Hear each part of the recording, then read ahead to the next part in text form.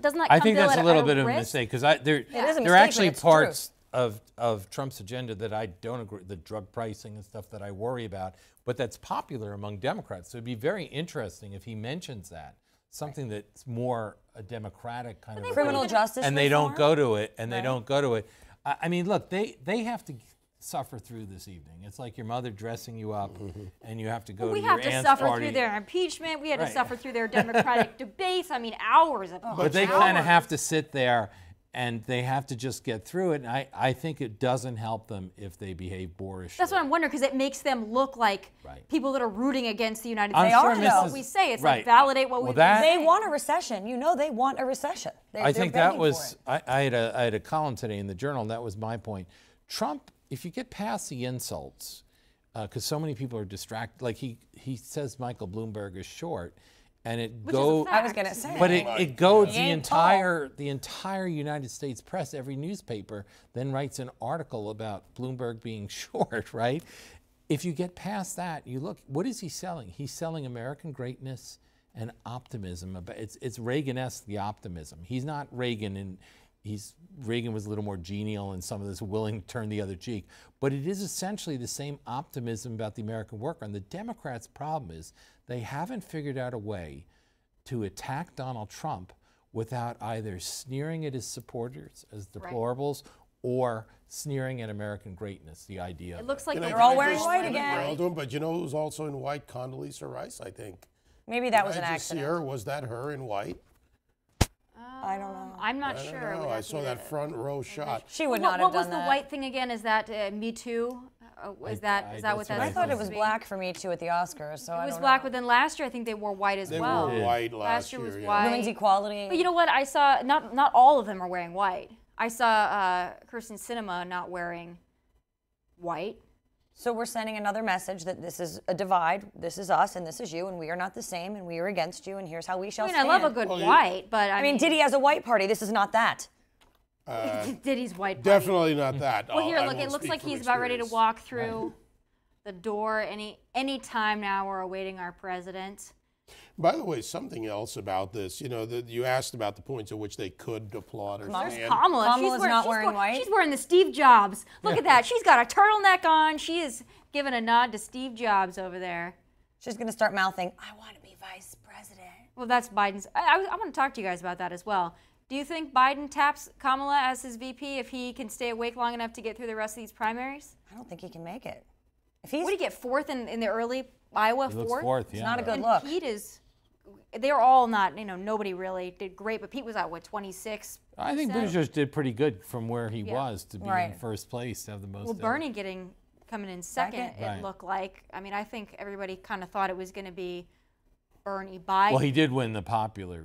He has Right. more popular votes than Right. Buttigieg. Feel the burn, Bernie. You will not be the candidate. You don't think? No. So You will Pete? not.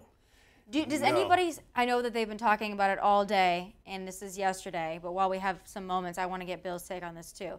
The debacle that was last night. Right. They're saying this is just the app went down, which I don't disagree with. But do you think that this makes people, especially the Bernie bros, kind of look at what happened and say, did the app really go down, or did we do too well? Yeah, well, I think there's a lot of his supporters that are going to say that it feeds it. Look, when something goes wrong like that, it just feeds acrimony, right? And there's a legitimate grievance that the candidates have. If you plowed everything into there like Pete Buttigieg or Amy Klobuchar and you did well, you're kind of robbed of your moment. Because the moment is when all your workers who've been drinking cold coffee and eating stale pizza, they're there and you say, we won. And you're denied. It's just not going to have the same push. Right. Yeah, by the way, Momentum's Bernie, lost. fun fact, at the Cellular Arena where he had his supporters gathered last night, the opening act, Vampire Weekend. This is from a guy trying to sell you socialism, which sucks the life out of society. And his opening band is Vampire Weekend. They're pretty Just talented, want to but- share that with the Fox Nation audience. Well, and that was good. I mean, we appreciate Fun fact. those fun facts. But still, even Bernie had a big crowd, but his crowds were still smaller than the lines to the bathroom at a Trump rally. But there we see Melania. Looking gorgeous as ever. And then There's Laura Elliott. Eric's wife. You guys think that Melania, I mean, we know she doesn't get the credit she deserves, but compared to other first ladies, she's rather quiet. I expected maybe her to change somewhat in. Well, she's actually got to run a life that exists outside the White House. Which I respect of her because she's a young not, son. Yeah, she's and she only has 5 staffers, not 42 like Michelle did. Yeah, we're hearing it. I think it's coming in live, so I think we're going to.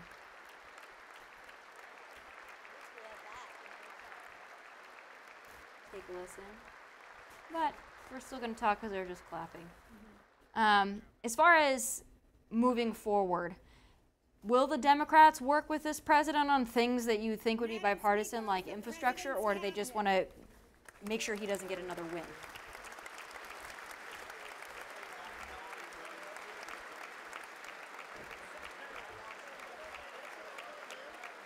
Mike Pompeo coming in. Steve Mnuchin. Steve behind him.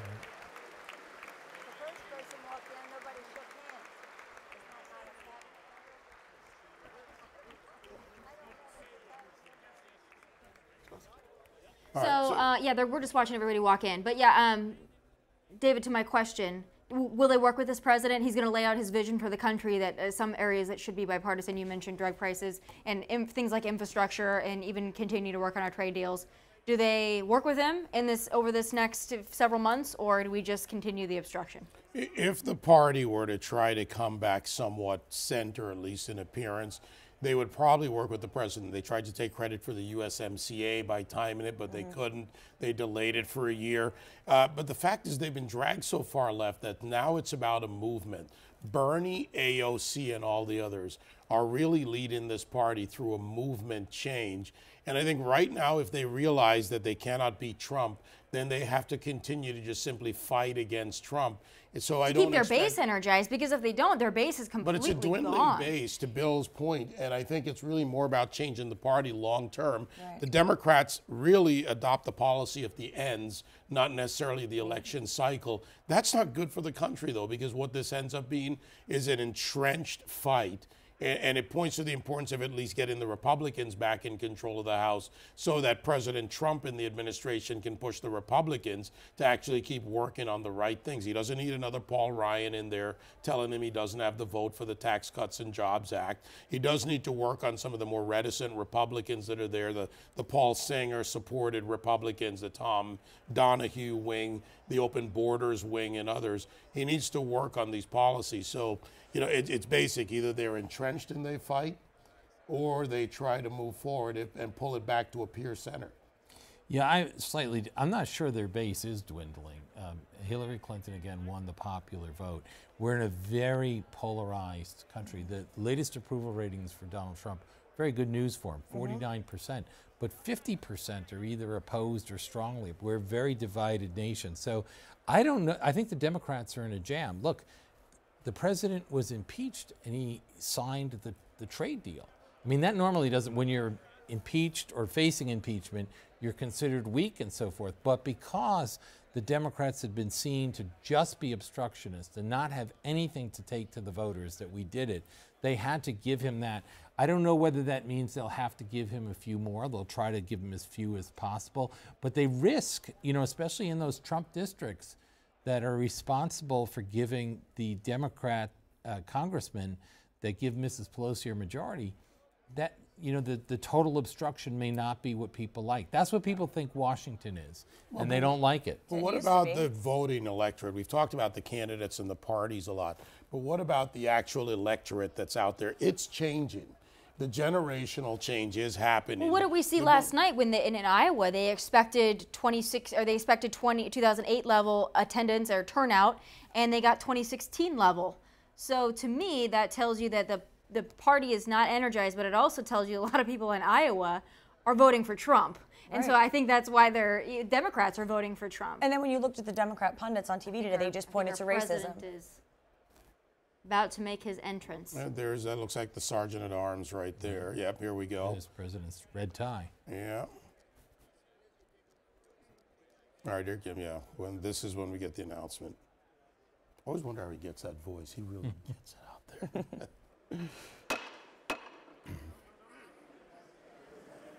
The gavel, by the way, by the speaker. Madam Speaker, the President of the United States.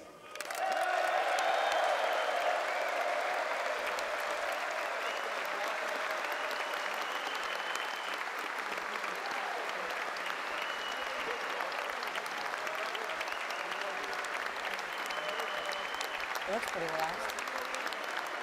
I think he's excited about what he's doing. He is. This is what he loves. He definitely is. He loves the attention, which is fine. I mean, I don't know why we look at that as a bad thing. Obama loved attention too, but people just thought it was the greatest thing. Obama loved himself. Don't get it twisted. You know, there's something else too. You got to remember who the president is. He's a builder. When the building's up and you're about to cut the ribbon, this is one of those moments. You can take those accomplishments. Your building's open. You're walking in with the scissors. You know, Nancy walked with a gavel. Trump's walking in, metaphorically, with the scissors to cut and open a new building. And it's an adrenaline rush. He loves it. People always ask me, how is he in real life, since I knew him from The Apprentice? And he's the same exact person I see today. He is not one iota different. He's just a little funnier than you see him on TV. He had a ridiculous sense of humor. He doesn't get to show that Let's much these listen in days. because our president is about to speak about the great American comeback. After the State of the Union, we'll be back with our thoughts and our reaction. Here we go for Donald J. Trump. Greeting the justices. All right.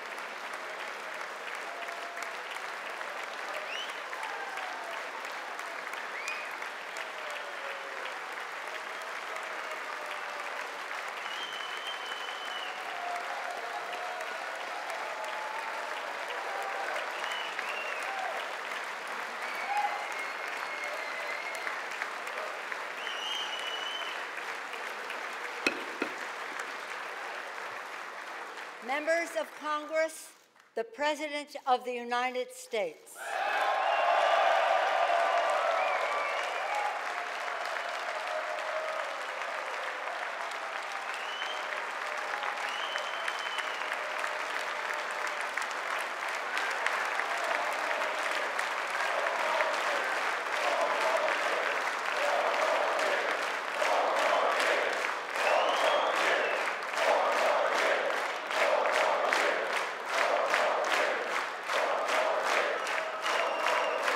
Thank you very much.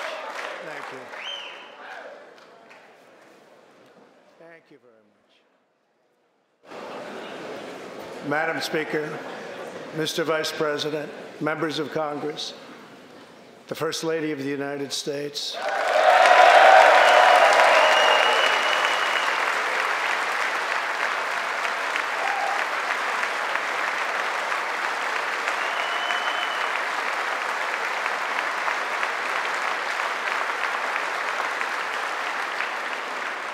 And my fellow citizens, 3 years ago, we launched the Great American Comeback. Tonight, I stand before you to share the incredible results. Jobs are booming, incomes are soaring, poverty is plummeting, crime is falling, confidence is surging, and our country is thriving and highly respected again.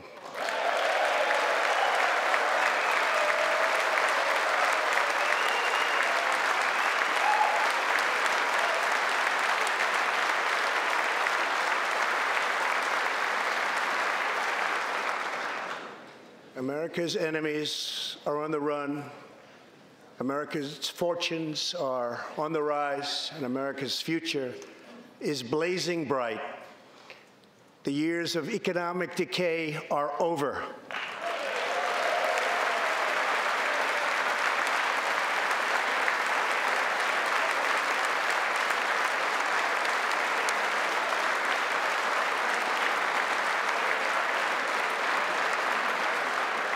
The days of our country being used, taken advantage of, and even scorned by other nations are long behind us.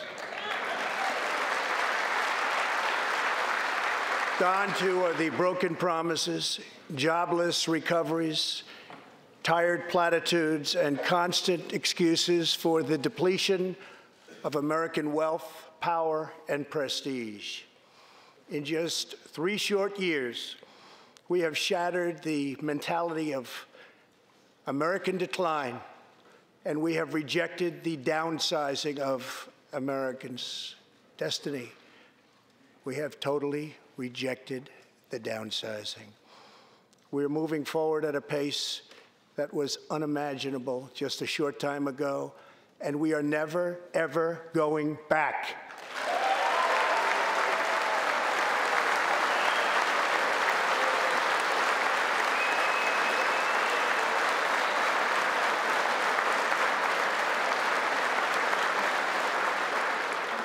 I am thrilled to report to you tonight that our economy is the best it has ever been. Our military is completely rebuilt, with its power being unmatched anywhere in the world, and it's not even close. Our borders are secure. Our families are flourishing. Our values are renewed. Our pride is restored. And for all of these reasons, I say to the people of our great country, and to the members of Congress, the state of our union is stronger than ever before.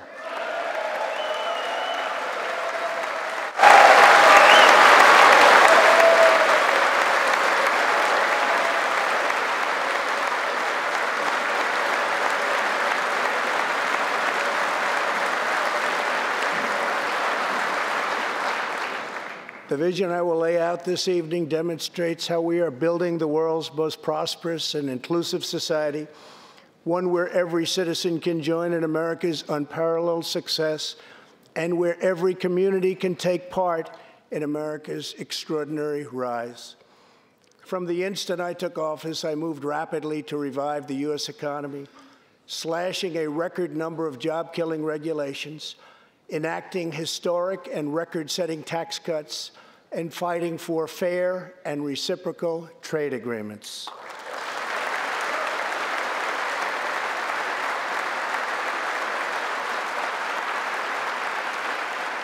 Our agenda is relentlessly pro-worker, pro-family, pro-growth, and most of all, pro-American.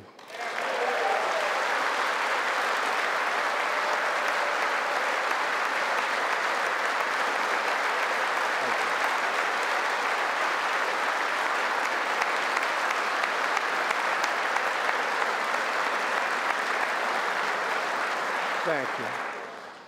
We are advancing with unbridled optimism and lifting our citizens of every race, color, religion, and creed very, very high. Since my election, we have created 7 million new jobs, 5 million more than government experts projected during the previous administration.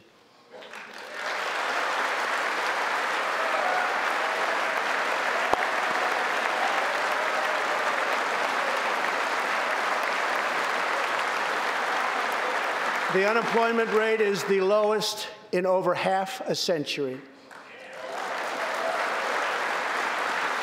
And very incredibly, the average unemployment rate under my administration is lower than any administration in the history of our country.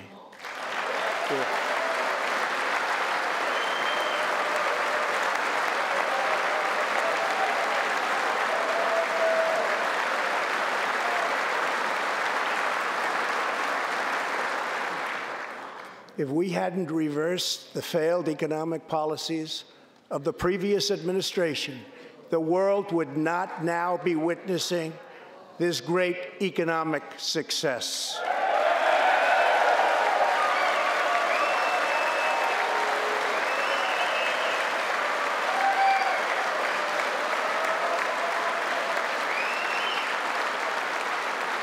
The unemployment rate for African Americans, Hispanic Americans, and Asian Americans has reached the lowest levels in history.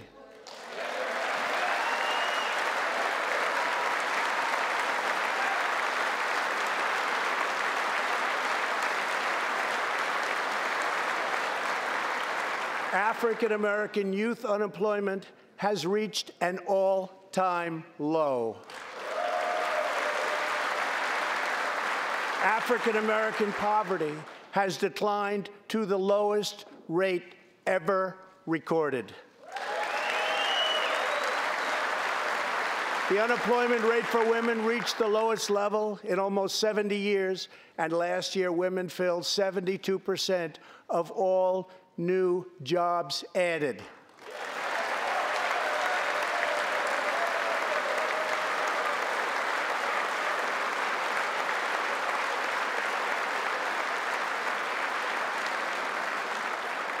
The veterans' unemployment rate dropped to a record low.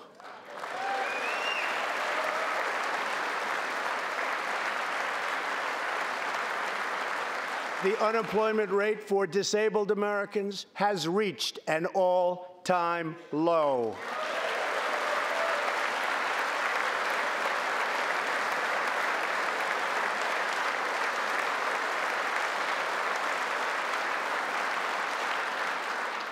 Workers without a high school diploma have achieved the lowest unemployment rate recorded in U.S. history.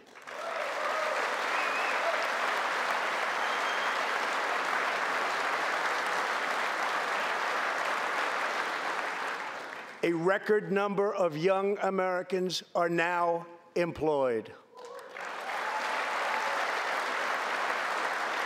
Under the last administration, more than 10 million people were added to the food stamp rolls.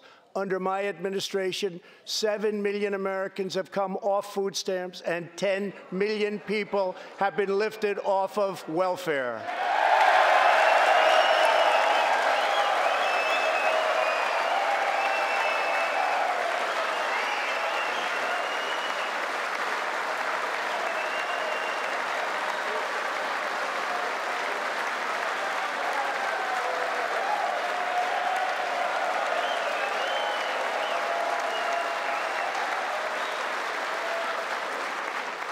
In 8 years under the last administration, over 300,000 working-age people dropped out of the workforce. In just 3 years of my administration, 3.5 million people, working-age people, have joined the workforce.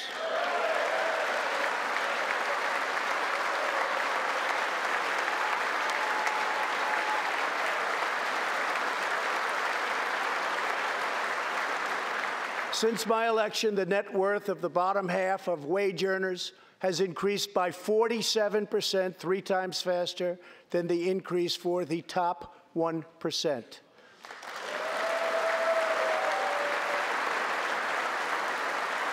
After decades of flat and falling incomes, wages are rising fast, and wonderfully, they are rising fastest for low-income workers who have seen a 16% pay increase since my election.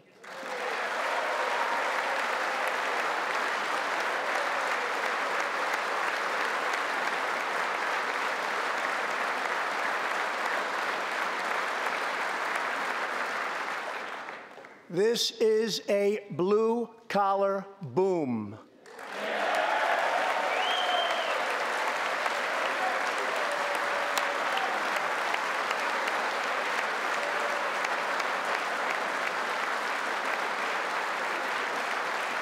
Real median household income is now at the highest level ever recorded. Since my election, U.S. stock markets have soared 70%, adding more than $12 trillion to our nation's wealth, transcending anything anyone believed was possible. This is a record. It is something that every country in the world is looking up to. They admire.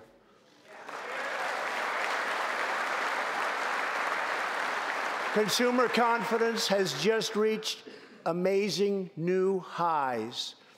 All of those millions of people with 401ks and pensions are doing far better than they have ever done before, with increases of 60, 70, 80, 90, and 100% and even more. Jobs and investments are pouring into 9,000 previously neglected neighborhoods thanks to Opportunity Zones, a plan spearheaded by Senator Tim Scott as part of our great Republican tax cuts.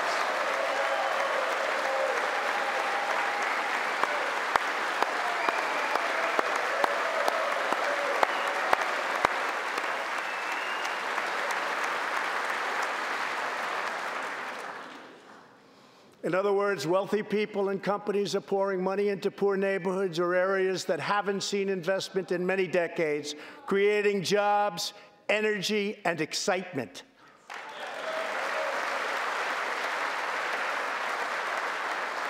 This is the first time that these deserving communities have seen anything like this. It's all working. Opportunity Zones are helping Americans like Army veteran Tony Rankins from Cincinnati, Ohio. After struggling with drug addiction, Tony lost his job, his house, and his family. He was homeless, but then Tony found a construction company that invests in Opportunity Zones. He is now a top tradesman, drug-free, reunited with his family, and he is here tonight. Tony, keep up the great work, Tony.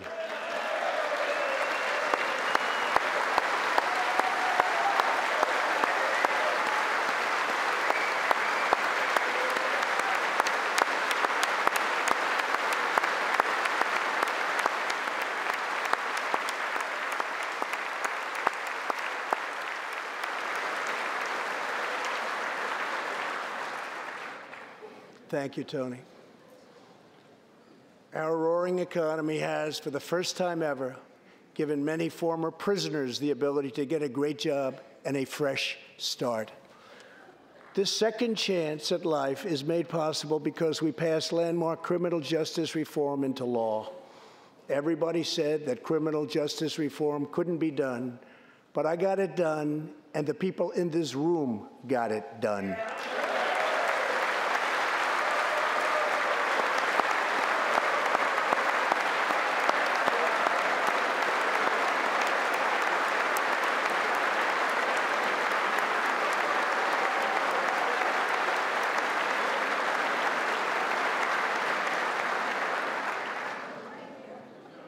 Thanks to our bold regulatory reduction campaign, the United States has become the #1 producer of oil and natural gas anywhere in the world, by far.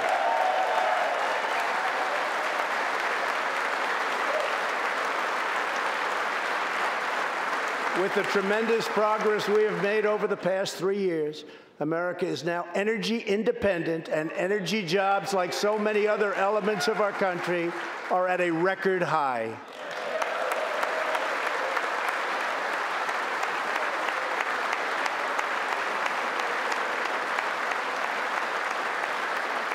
We are doing numbers that no one would have thought possible just 3 years ago. Likewise, we are restoring our nation's manufacturing might, even though predictions were, as you all know, that this could never, ever be done. After losing 60,000 factories under the previous 2 administrations, America has now gained 12,000 new factories under my administration, with thousands upon thousands of plants and factories being planned or being built.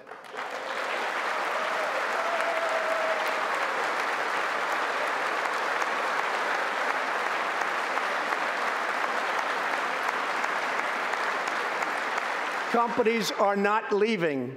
They are coming back to the USA. The fact is that everybody wants to be where the action is, and the United States of America is indeed the place where the action is.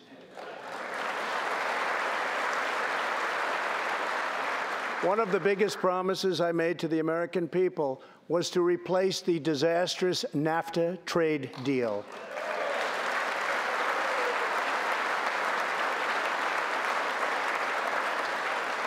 In fact, unfair trade is perhaps the single biggest reason that I decided to run for president. Following NAFTA's adoption, our nation lost 1 in 4 manufacturing jobs. Many politicians came and went, pledging to change or replace NAFTA, only to do so, and then absolutely nothing happened. But unlike so many who came before me, I keep my promises. We did our job.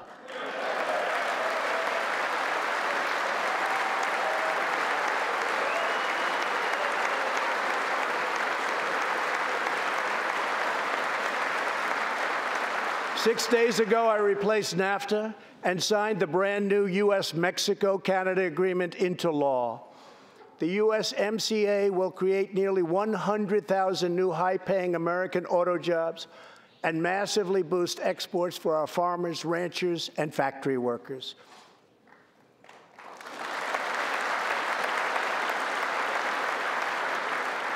It will also bring trade with Mexico and Canada to a much higher level, but also to be a much greater degree of fairness and reciprocity. We will have that fairness and reciprocity, and I say that finally because it's been many, many years that we were treated fairly on trade. This is the first major trade deal in many years to earn the strong backing of America's labor unions. I also promised our citizens that I would impose tariffs to confront China's massive theft of America's jobs. Our strategy has worked.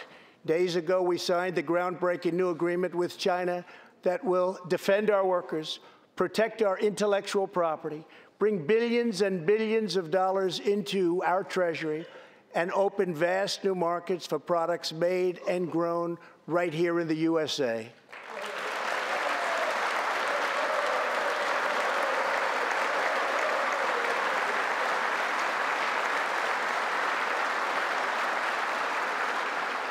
For decades, China has taken advantage of the United States.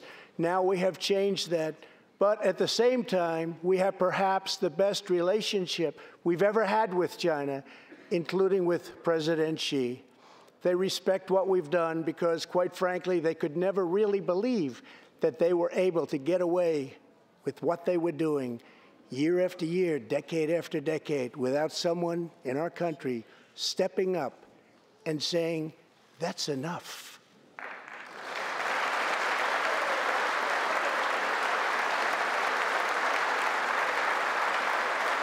Now we want to rebuild our country, and that's exactly what we're doing. We are rebuilding our country. As we restore American leadership throughout the world, we are once again standing up for freedom in our hemisphere. That's why my administration reversed the failing policies of the previous administration on Cuba.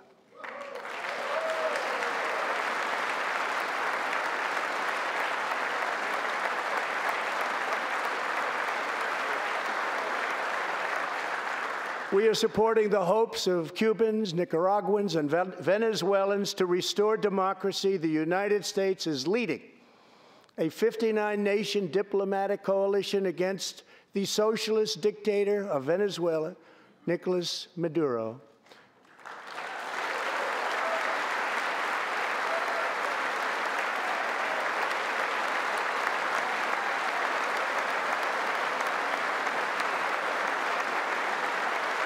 Maduro is an illegitimate ruler, a tyrant who brutalizes his people, but Maduro's grip on tyranny will be smashed and broken. Here this evening is a very brave man who carries with him the hopes, dreams, and aspirations of all Venezuelans. Joining us in the gallery is the true and legitimate president of Venezuela, Juan Guaido. Mr. President, please take this message back to your family.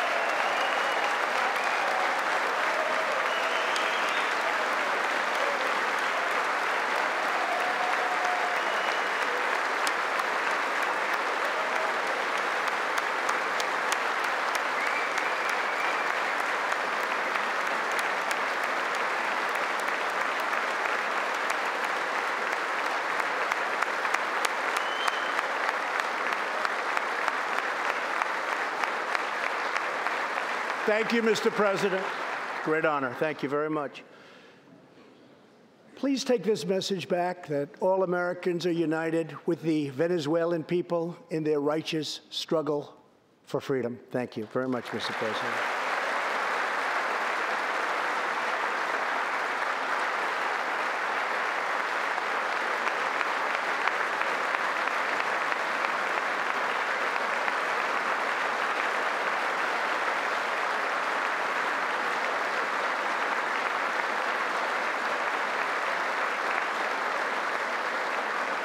Thank you very much.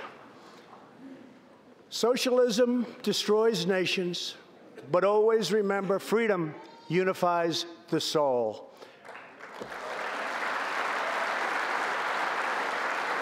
To safeguard American liberty, we have invested a record-breaking $2.2 trillion in the United States military.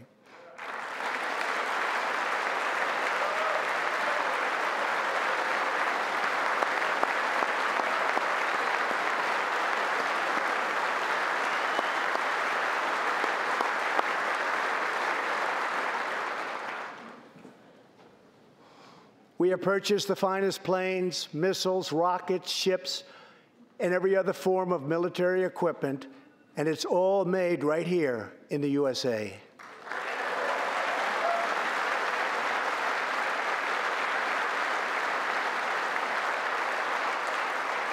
We are also getting our allies, finally, to help pay their fair share.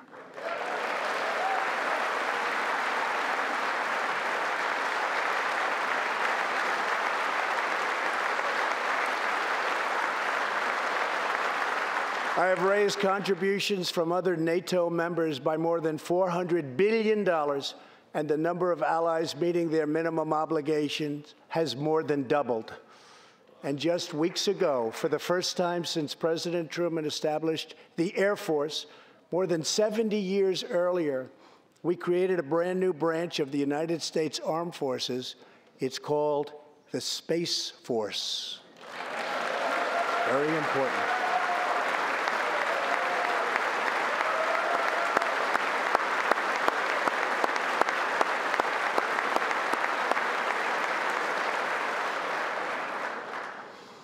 In the gallery tonight, we have a young gentleman, and what he wants so badly, 13 years old, Ian Lawnfay. He's an 8th grader from Arizona. Ian, please stand up. Ian has always dreamed of going to space. He was the first in his class and among the youngest at an aviation academy. He aspires to go to the Air Force Academy, and then he has his eye on the Space Force. As Ian says, most people look up at space. I want to look down on the world.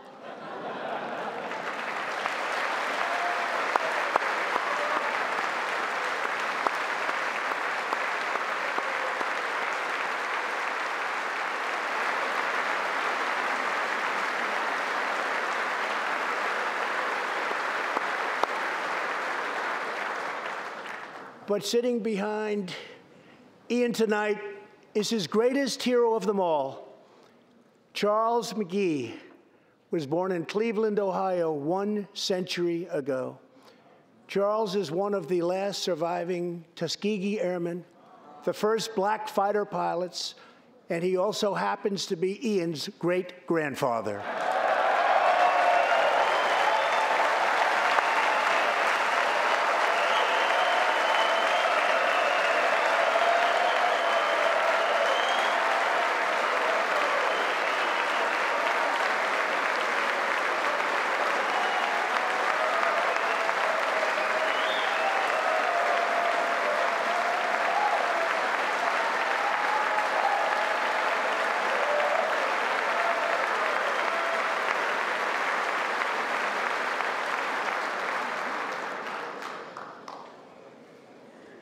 Incredible story.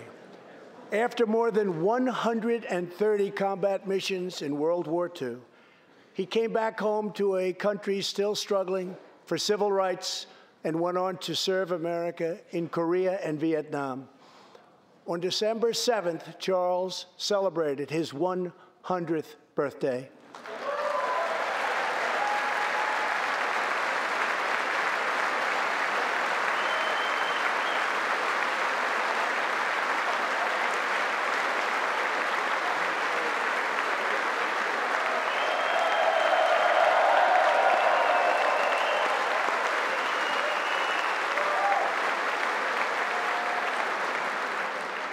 A few weeks ago, I signed a bill promoting Charles McGee to Brigadier General, and earlier today, I pinned the stars on his shoulders in the Oval Office. General McGee, our nation salutes you. Thank you, sir.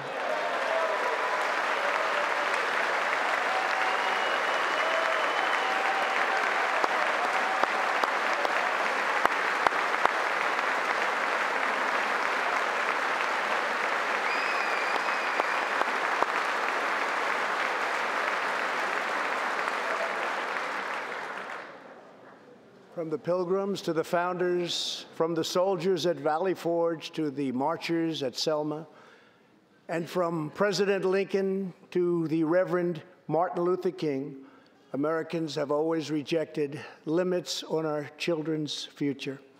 Members of Congress, we must never forget that the only victories that matter in Washington are victories that deliver for the American people.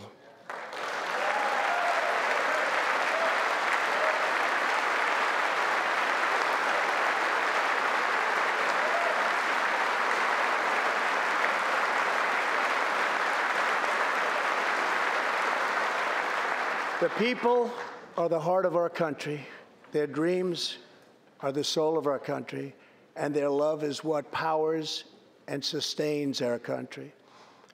We must always remember that our job is to put America first.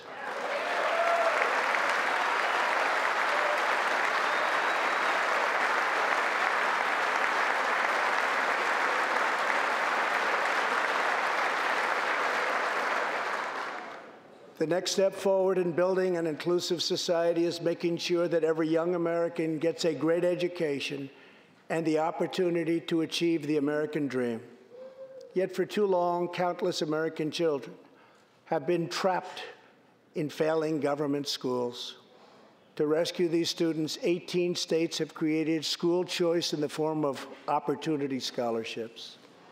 The programs are so popular that tens of thousands of students remain on a waiting list.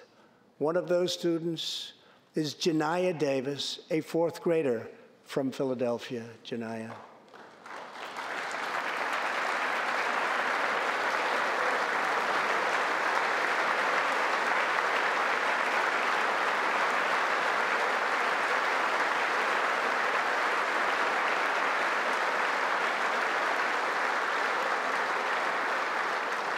Janiyah's mom, Stephanie, is a single parent.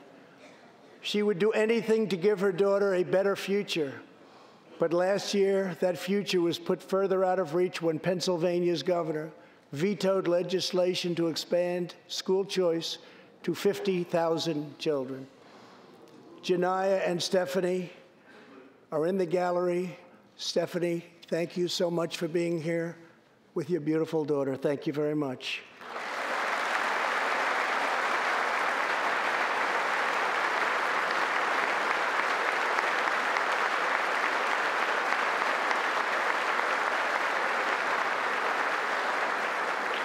But Janiyah, I have some good news for you, because I am pleased to inform you that your long wait is over. I can proudly announce tonight that an opportunity scholarship has become available. It's going to you, and you will soon be heading to the school of your choice.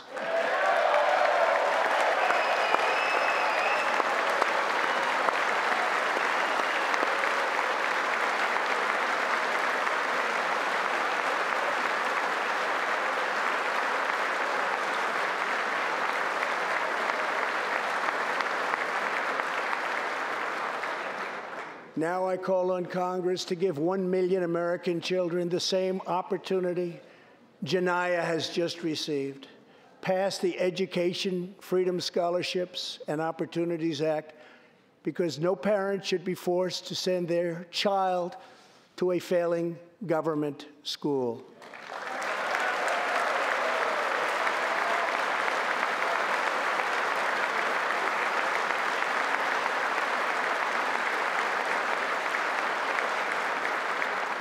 Every young person should have a safe and secure environment in which to learn and to grow. For this reason, our magnificent First Lady has launched the Be Best initiative to advance a safe, healthy, supportive, and drug-free life for the next generation, online, in school, and in our communities. Thank you, Melania, for your extraordinary love and profound care for America's children. Thank you very much.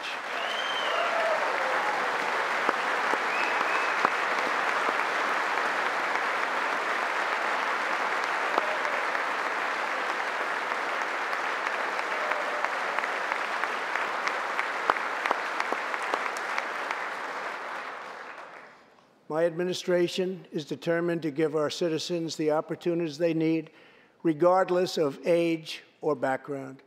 Through our pledge to American workers, over 400 companies will also provide new jobs and education opportunities to almost 15 million Americans. My budget also contains an exciting vision for our nation's high schools. Tonight, I ask Congress to support our students and back my plan to offer vocational and technical education in every single high school in America.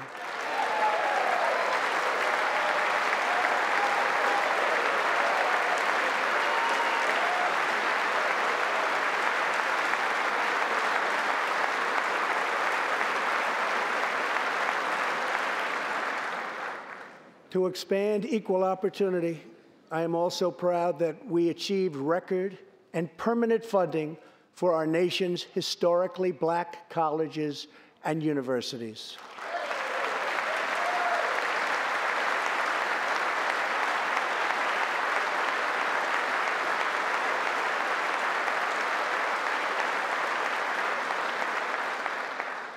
A good life for American families also requires the most affordable, innovative, and high-quality health care system on earth. Before I took office, health insurance premiums had more than doubled in just 5 years. I moved quickly to provide affordable alternatives. Our new plans are up to 60% less expensive and better.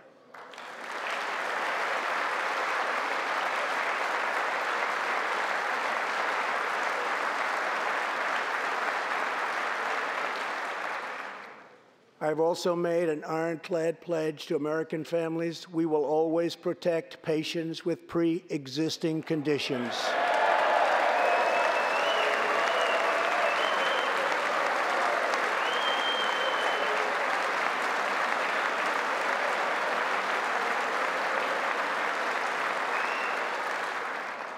And we will always protect your Medicare, and we will always protect your Social Security, always.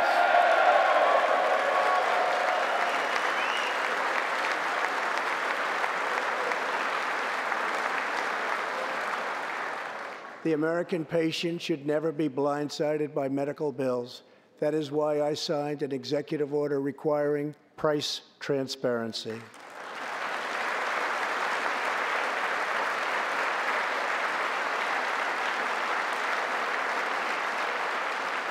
Many experts believe that transparency, which will go into full effect at the beginning of next year, will be even bigger than health care reform. It will save families massive amounts of money for substantially better care.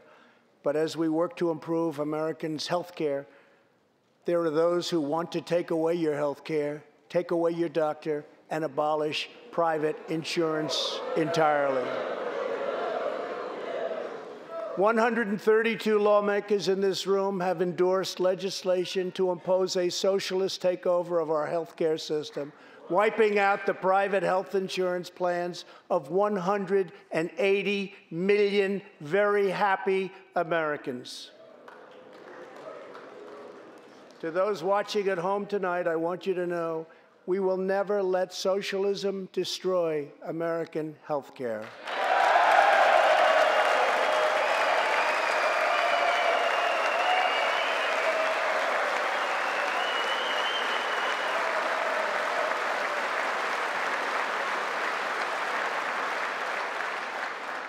Over 130 legislators in this chamber have endorsed legislation that would bankrupt our nation by providing free taxpayer-funded health care to millions of illegal aliens, forcing taxpayers to subsidize free care for anyone in the world who unlawfully crosses our borders.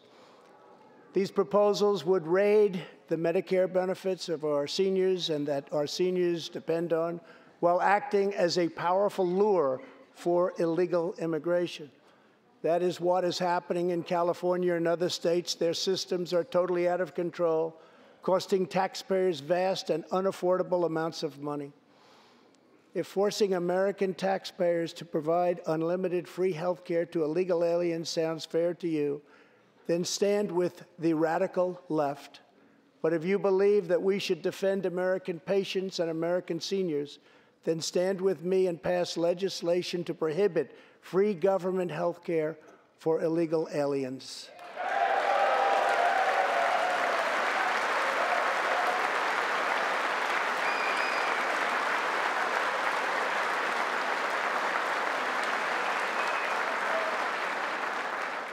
This will be a tremendous boon to our already very strongly guarded southern border, where, as we speak, a long, tall, and very powerful wall is being built.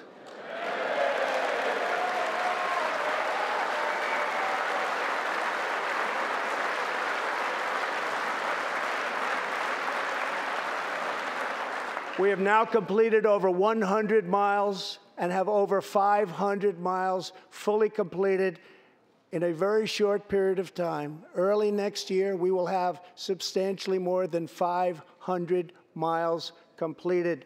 My administration is also taking on the big pharmaceutical companies. We have approved a record number of affordable generic drugs, and medicines are being approved by the FDA at a faster clip than ever before.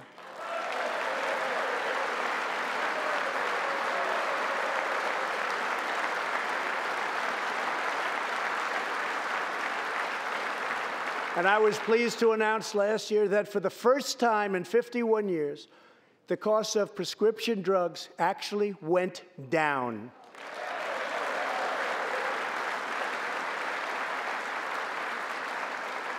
And working together, Congress can reduce drug prices substantially from current levels. I've been speaking to Senator Chuck Grassley of Iowa and others in Congress in order to get something on drug pricing done, and done quickly and properly. I'm calling for bipartisan legislation that achieves the goal of dramatically lowering prescription drug prices. Get a bill on my desk and I will sign it into law immediately.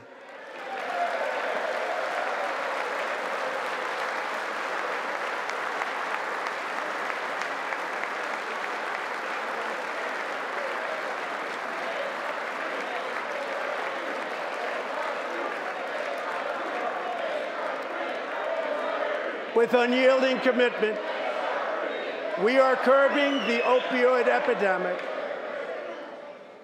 Drug overdose deaths declined for the first time in nearly 30 years. Among the states hardest hit, Ohio is down 22%, Pennsylvania is down 18%, Wisconsin is down 10%, and we will not quit until we have beaten the opioid epidemic once and for all.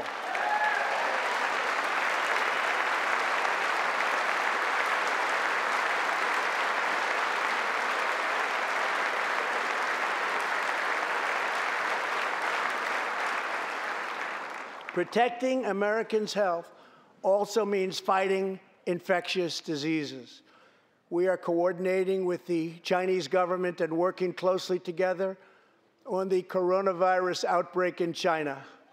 My administration will take all necessary steps to safeguard our citizens from this threat.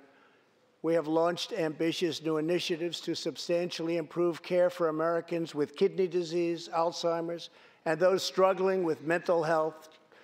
And because Congress was so good as to fund my request, new cures for childhood cancer, and we will eradicate the AIDS epidemic in America by the end of this decade.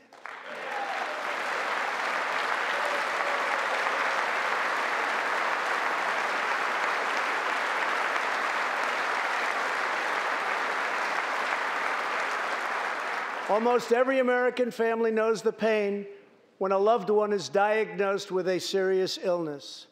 Here tonight is a special man, beloved by millions of Americans, who just received a stage 4 advanced cancer diagnosis.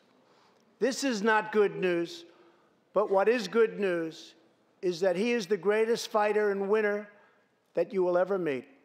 Rush Limbaugh, thank you for your decades of tireless devotion to our country.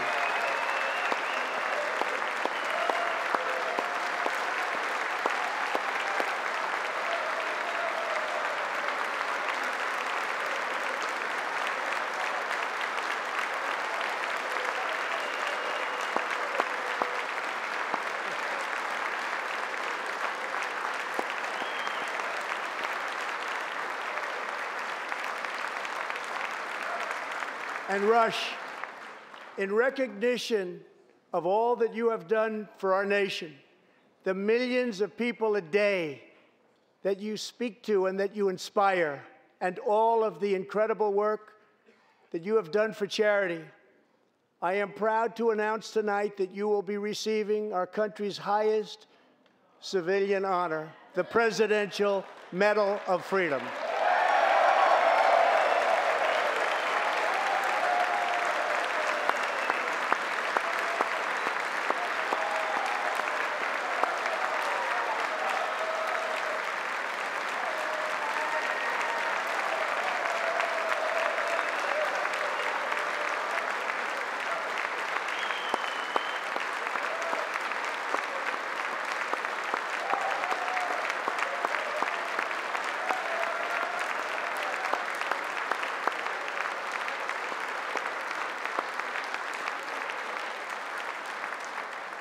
I will now ask the First Lady of the United States to present you with the honor, please.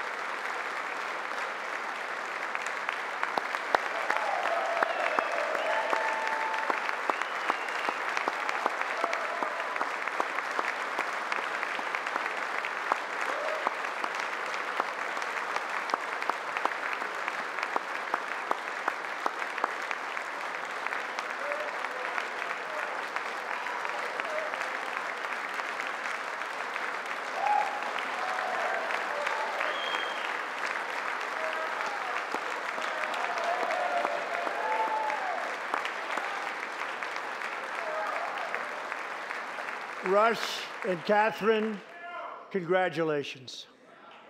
Thank you, Catherine. As we pray for all who are sick, we know that America is constantly achieving new medical breakthroughs. In 2017, doctors at St. Luke's Hospital in Kansas City delivered one of the earliest premature babies ever to survive. Born at just 21 weeks and 6 days and weighing less than a pound, Ellie Schneider was a born fighter. Through the skill of her doctors and the prayers of her parents, little Ellie kept on winning the battle of life. Today, Ellie is a strong, healthy 2-year-old girl sitting with her amazing mother, Robin. In the gallery, Ellie and Robin, we are glad to have you with us tonight.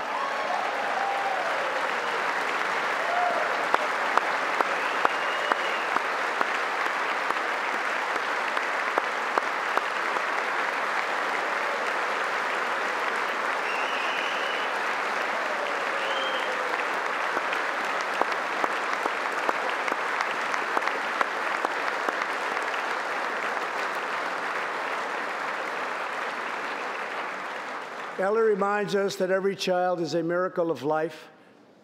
And thanks to modern medical wonders, 50% of very premature babies delivered at the hospital where Ellie was born now survive. It's an incredible thing. Thank you very much. Our goal should be to ensure that every baby has the best chance to thrive and grow just like Ellie. That is why I'm asking Congress to provide an additional $50 million to fund neonatal research for America's youngest patients.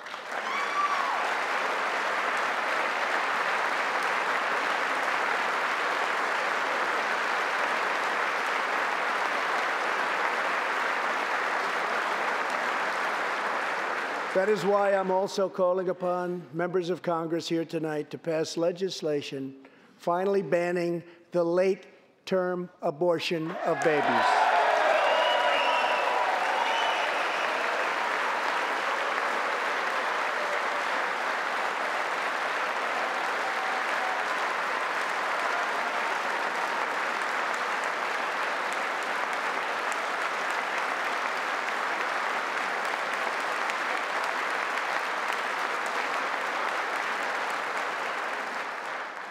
Whether we are Republican, Democrat, or Independent, surely we must all agree that every human life is a sacred gift from God. As we support America's moms and dads, I was recently proud to sign the law providing new parents in the federal workforce paid family leave, serving as a model for the rest of the country.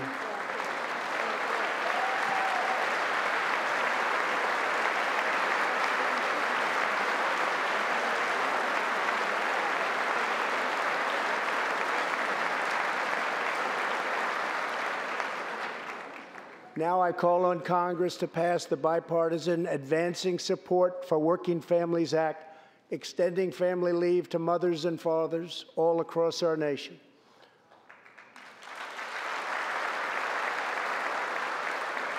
$40 million American families have an average $2,200 extra thanks to our child tax credit.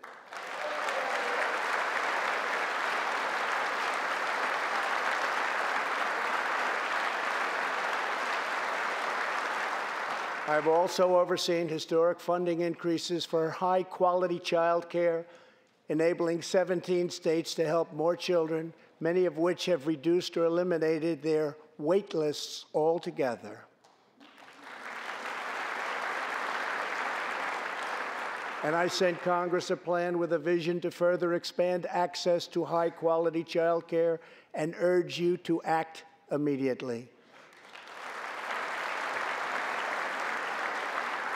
To protect the environment, days ago, I announced that the United States will join the 1 Trillion Trees Initiative, an ambitious effort to bring together government and private sector to plant new trees in America and all around the world.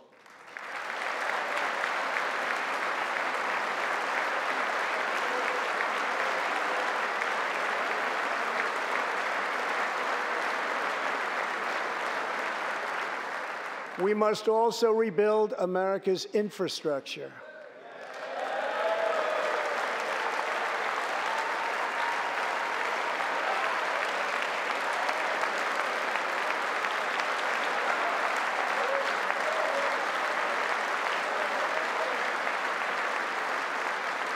I ask you to pass Senator John Barrasso's highway bill to invest in new roads, bridges, and tunnels all across our land. I'm also committed to ensuring that every citizen can have access to high-speed internet, including and especially in rural America.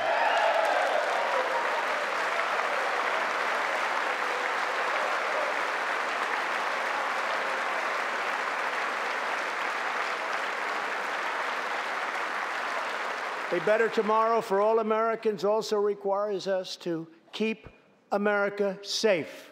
That means supporting the men and women of law enforcement at every level, including our nation's heroic ICE officers.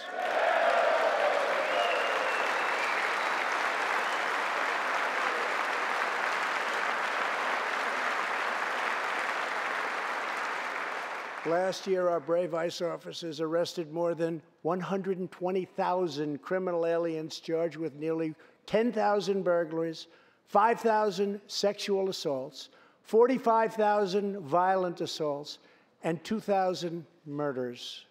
Tragically, there are many cities in America where radical politicians have chosen to provide sanctuary for these criminal illegal aliens. In sanctuary cities, local officials order police to release dangerous criminal aliens to prey upon the public instead of handing them over to ICE to be safely removed. Just 29 days ago, a criminal alien freed by the sanctuary city of New York was charged with the brutal rape and murder of a 92-year-old woman. The killer had been previously arrested for assault, but under New York sanctuary policies, he was set free. If the city had honored ICE's detainer request, his victim would still be alive today. The state of California passed an outrageous law declaring their whole state to be a sanctuary for criminal illegal immigrants, a very terrible sanctuary with catastrophic results. Here is just one tragic example. In December 2018, California police detained an illegal alien with 5 prior arrests, including convictions for robbery and assault. But as required by California's sanctuary law, local authorities released him. Days later, the criminal alien went on a gruesome spree of deadly violence. He viciously shot one man going about his daily work. He approached a woman sitting in her car and shot her in the arm and in the chest. He walked into a convenience store and wildly fired his weapon. He hijacked a truck and smashed into vehicles, critically injuring innocent victims. One of the victims is a terrible, terrible situation. Died, 51-year-old American named Rocky Jones. Rocky was at a gas station when this vile criminal fired 8 bullets at him from close range, murdering him in cold blood. Rocky left behind a devoted family, including his brothers, who loved him more than anything else in the world. One of his grieving brothers is here with us tonight. Jody, would you please stand? Jody, thank you.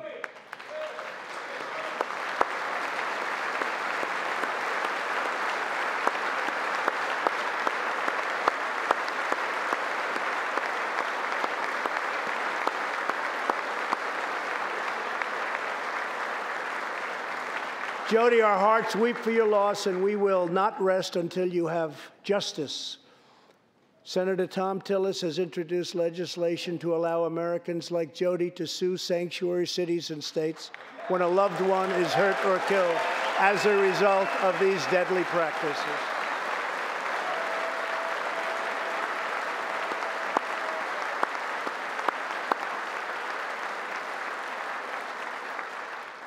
I ask Congress to pass the Justice for Victims of Sanctuary Cities Act immediately. The United States of America should be a sanctuary for law-abiding Americans, not criminal aliens.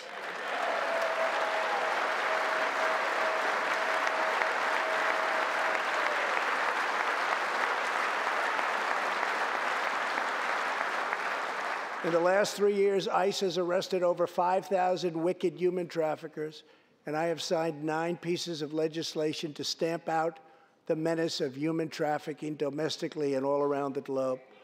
My administration has undertaken an unprecedented effort to secure the southern border of the United States.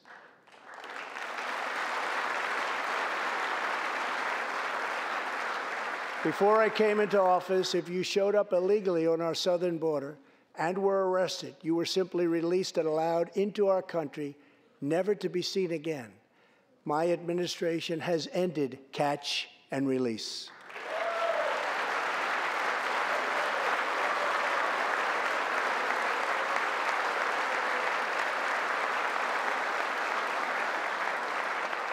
If you come illegally, you will now be promptly removed from our country.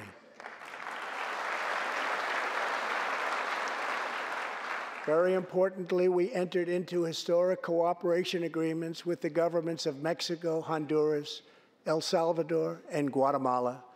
As a result of our unprecedented efforts, illegal crossings are down 75% since May, dropping 8 straight months in a row.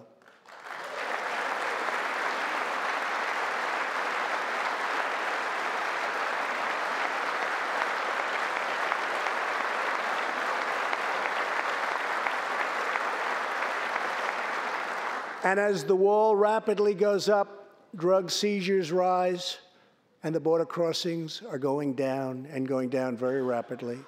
Last year, I traveled to the border in Texas and met Chief Patrol Agent Raul Ortiz. Over the last 24 months, Agent Ortiz and his team have seized more than 200,000 pounds of poisonous narcotics, arrested more than 3,000 human smugglers, and rescued more than 2,000 migrants. Days ago, Agent Ortiz was promoted to Deputy Chief of Border Patrol, and he joins us tonight. Chief Ortiz, please stand.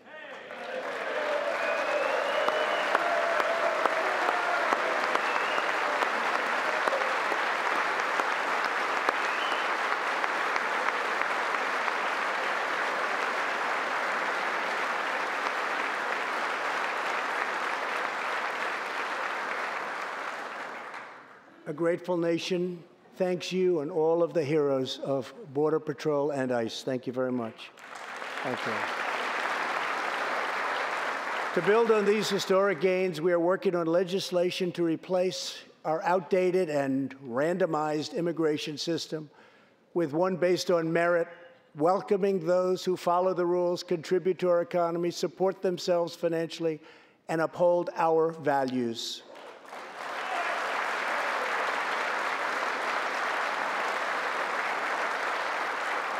With every action, my administration is restoring the rule of law and reasserting the culture of American freedom.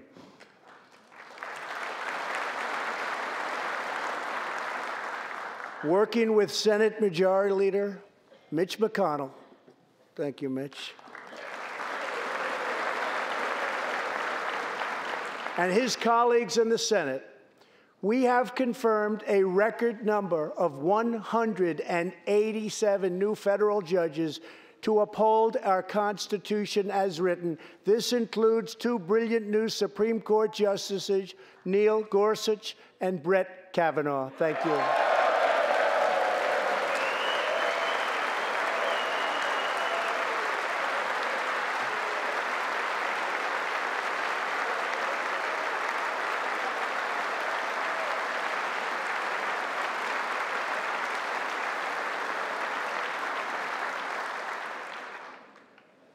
And we have many in the pipeline.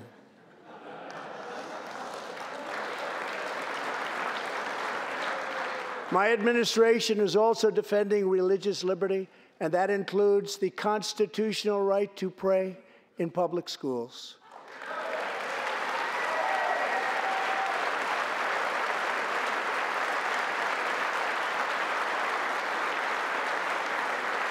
In America, we don't punish prayer. We don't tear down crosses. We don't ban symbols of faith. We don't muzzle preachers and pastors. In America, we celebrate faith. We cherish religion. We lift our voices in prayer, and we raise our sights to the glory of God. Just as we believe in the First Amendment, we also believe in another constitutional right that is under siege all across our country. So long as I am president, I will always protect your Second Amendment right to keep and bear arms.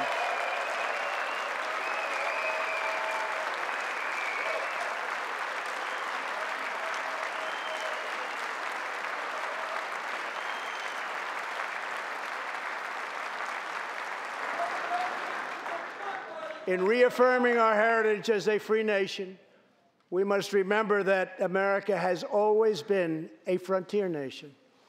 Now we must embrace the next frontier, America's manifest destiny in the stars. I am asking Congress to fully fund the Artemis program, to to ensure that the next man and the first woman on the moon will be American astronauts, using this as a launching pad to ensure that America is the first nation to plant its flag on Mars.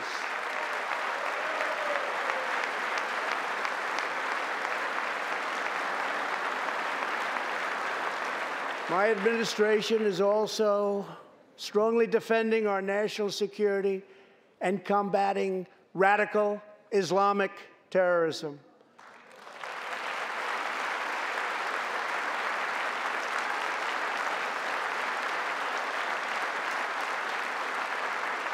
Last week, I announced a groundbreaking plan for peace between Israel and the Palestinians.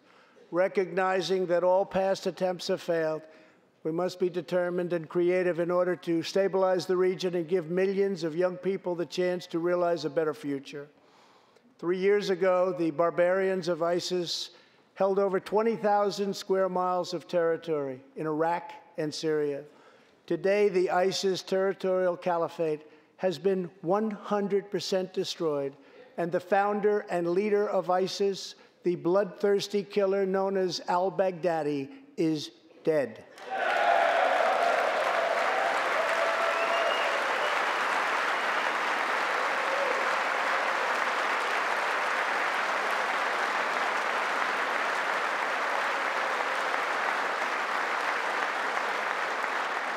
We are joined this evening by Carl and Marcia Mueller.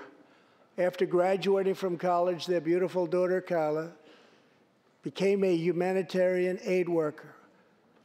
She once wrote, "Some people find God in church, some people find God in nature, some people find God in love. I find God in suffering. I've known for some time what my life's work is, using my hands as tools to relieve suffering."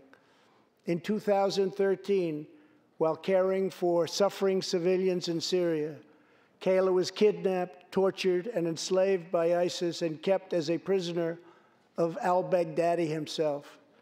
After more than 500 horrifying days of captivity, al-Baghdadi murdered young, beautiful Kayla. She was just 26 years old. On the night that U.S. Special Forces operations ended al-Baghdadi's miserable life, the chairman of the Joint Chiefs of Staff, General Mark Milley, received a call in the Situation Room. He was told that the brave men of the elite Special Forces team that so perfectly carried out the operation had given their mission a name, Task Force 814. It was a reference to a special day, August 14th, Kayla's birthday. Carl and Marcia, America's warriors, never forgot Kayla, and neither will we. Thank you.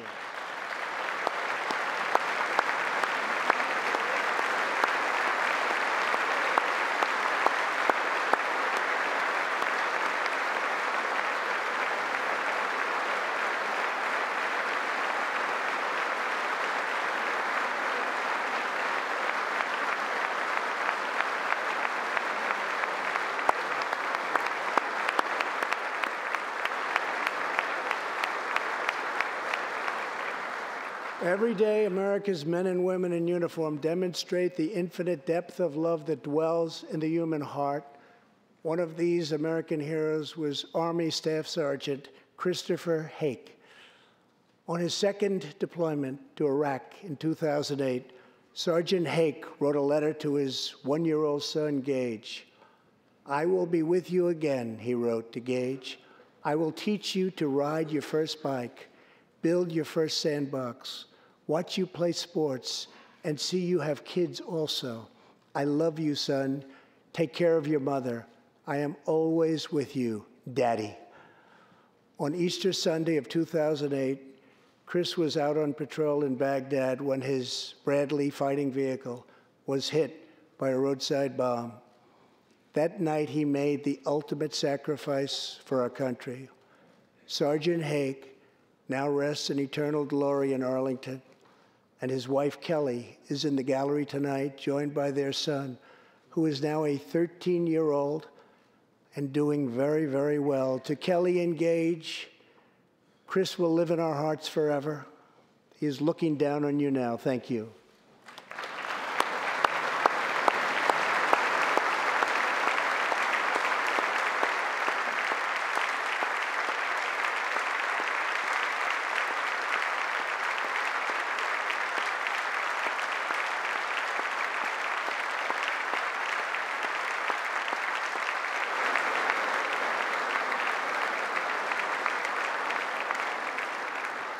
Thank you very much. Thank you both very much.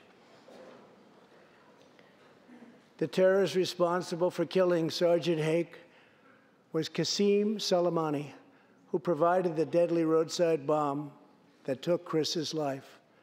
Soleimani was the Iranian regime's most ruthless butcher, a monster who murdered or wounded thousands of American service members in Iraq.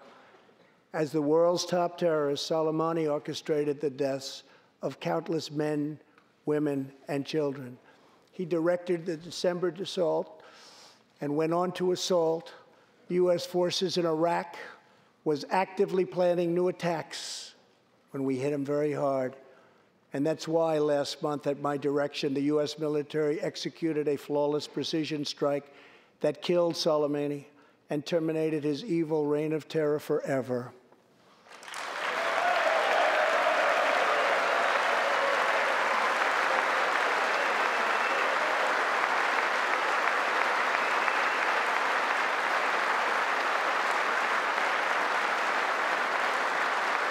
Our message to the terrorists is clear. You will never escape American justice. If you attack our citizens, you forfeit your life.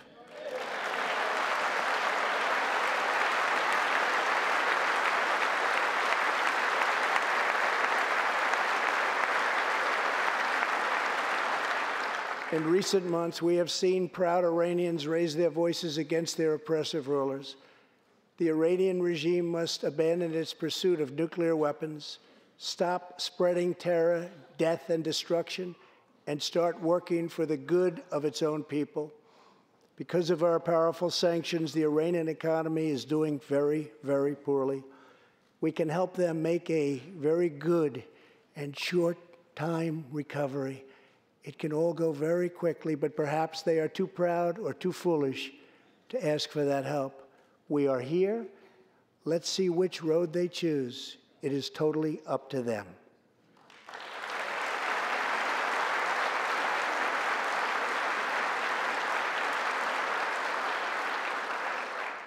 As we defend American lives, we are working to end America's wars in the Middle East.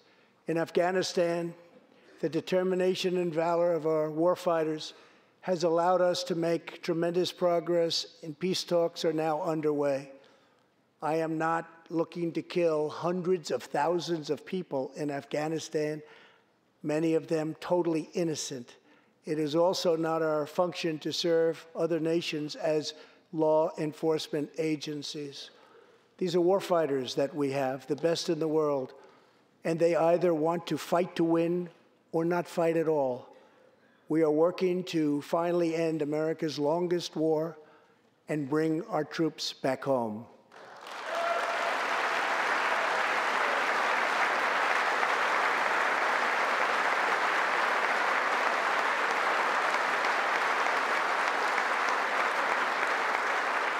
War places a heavy burden on our nation's extraordinary military families, especially spouses like Amy Williams from Fort Bragg, North Carolina, and her two children, 6-year-old Eliana and 3-year-old Rowan.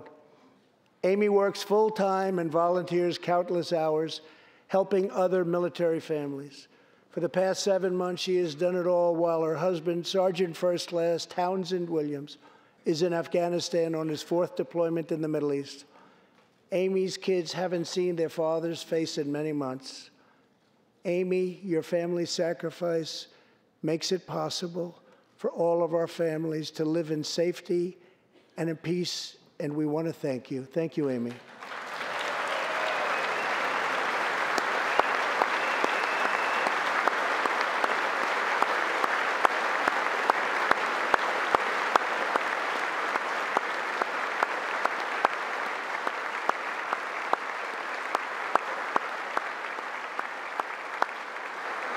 But Amy, there is one more thing. Tonight we have a very special surprise.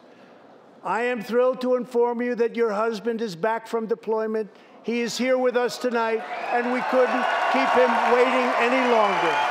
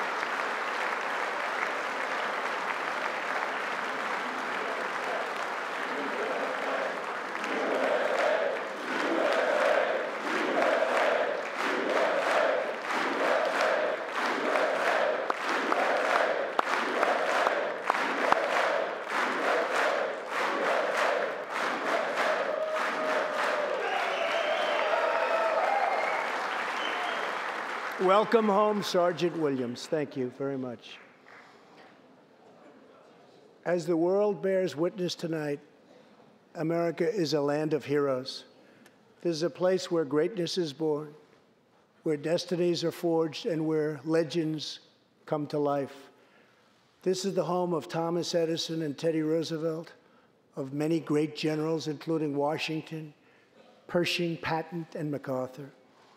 This is the home of Abraham Lincoln, Frederick Douglass, Amelia Earhart, Harriet Tubman, the Wright brothers, Neil Armstrong, and so many more.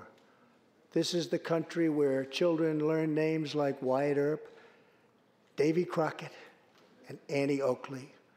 This is the place where the Pilgrims landed at Plymouth and where Texas patriots made their last stand at the Alamo.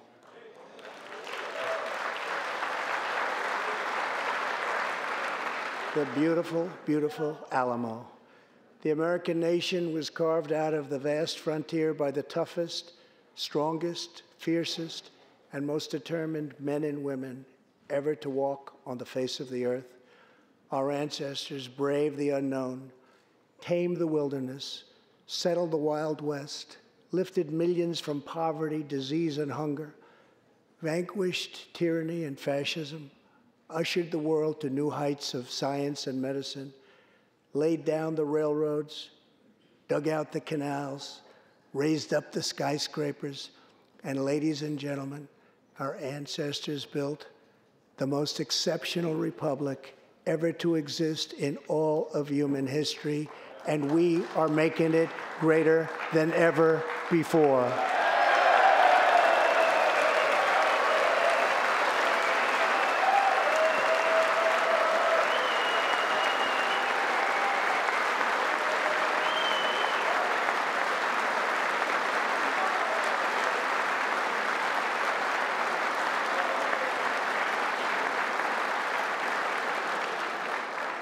This is our glorious and magnificent inheritance. We are Americans. We are pioneers. We are the pathfinders. We settled the new world. We built the modern world. And we changed history forever by embracing the eternal truth that everyone is made equal by the hand of Almighty God.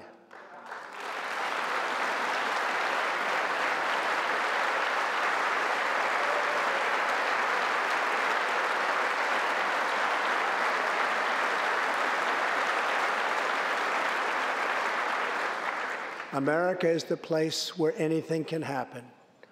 America is the place where anyone can rise. And here, on this land, on this soil, on this continent, the most incredible dreams come true. This nation is our canvas, and this country is our masterpiece. We look at tomorrow and see unlimited frontiers just waiting to be explored.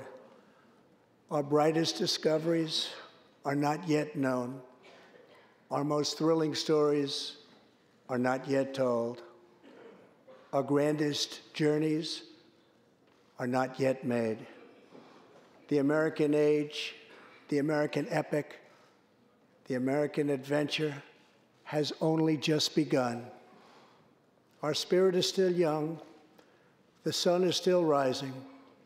God's grace is still shining. And my fellow Americans, the best is yet to come. Thank you, God bless you, and God bless America. Thank you very much.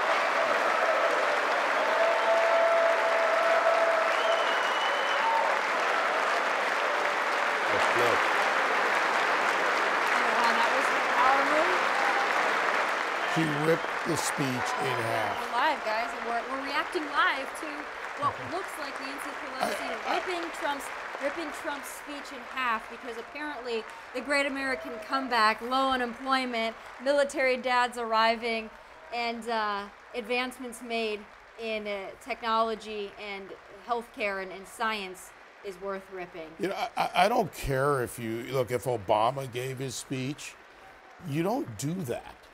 You're the Speaker of the House, and you rip the State of the Union speech in half. It's petty. It's childish. It's, you know, they talk about decorum in the House. Yeah. This is beneath the House. Well, but it shows you the pettiness of Nancy Pelosi. But they always talk about how a president should be presidential. Well, they're the adults in the room. Right. They're always on the moral high ground and taking the high road. And they always say that President Trump isn't presidential. Well, look at their behavior right here. Nancy Pelosi did this for an hour and a half. That's what she did. She licked her dentures, didn't smile, and shuffled her papers. We expected that. And, you know, that is, to be fair, it is common for, you know, as Bill said, we've watched these State of the Unions. It's common for the opposing side not to stand for everything, especially things they're critical of. But the way the Democrats aren't standing for things, and when we say oftentimes that the Democrats don't seem to root for the American people, and they say, oh, that's a lie, it's like you guys evidence it over and over again, whether it's cheering for a recession or not standing when we talk about low unemployment rate for really all groups, including minorities, for disabled Americans. School for underprivileged children. Neonatal research, which is not a partisan issue. A baby in the womb is not a partisan issue when it comes to research to help them being born or help treat diseases ahead of ahead of their birth. I just don't think it looks good, but I think that all you're doing is giving ammunition to Trump supporters and to Republicans to say, you don't cheer for the American people? Yeah, that's a danger. As I said in the beginning, the key for a president is to try to force the other side either into applauding what you're for or looking bad by not doing it. If I were advising any minority party, anyone who's not the party of the president, I would just say cheer. You can cheer tepidly. Just have a smile and just cheer lightly, because no one will remember that, but they will remember a sour move or something you say.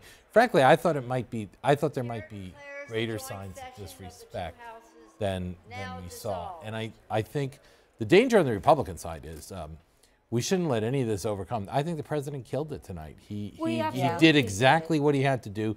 That speech was forward-looking, positive, and presidential. Yeah. And I think he did an excellent job. And if you looked at the reaction of the Republicans, he didn't just please them.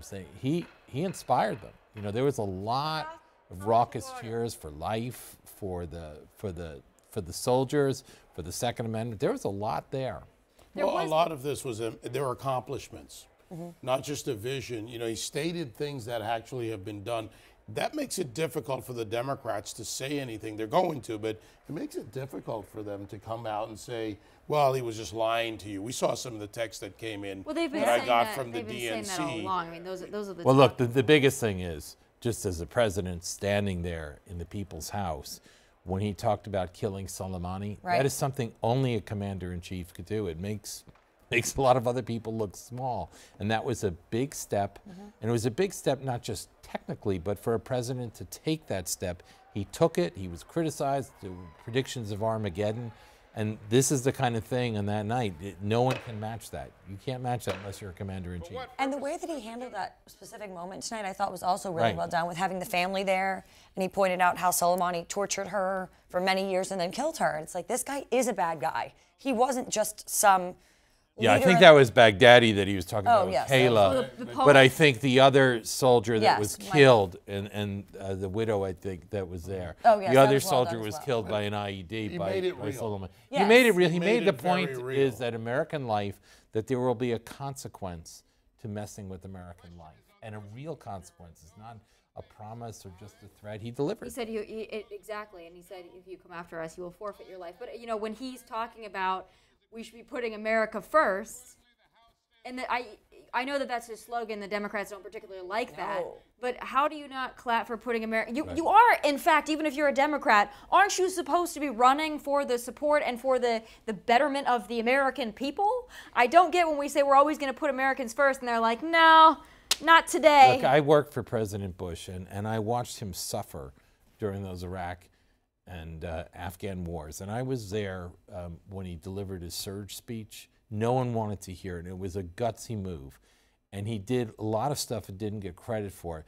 But when Barack Obama got bin Laden, I applauded. And I think most of the people, I think all the people on the Bush team applauded. That was a good thing for our nation to get that guy, right? We know how they've been reacting. It wasn't a partisan thing. That was, you got a man that had taken American life and it eluded justice. That was a good thing. You would think that Democrats could think it was a good thing to get Soleimani. They're having an identity crisis. They don't even know who they are. They do. They know exactly who they are. They hate Donald Trump. That's all they know. But there's one thing that he talked about.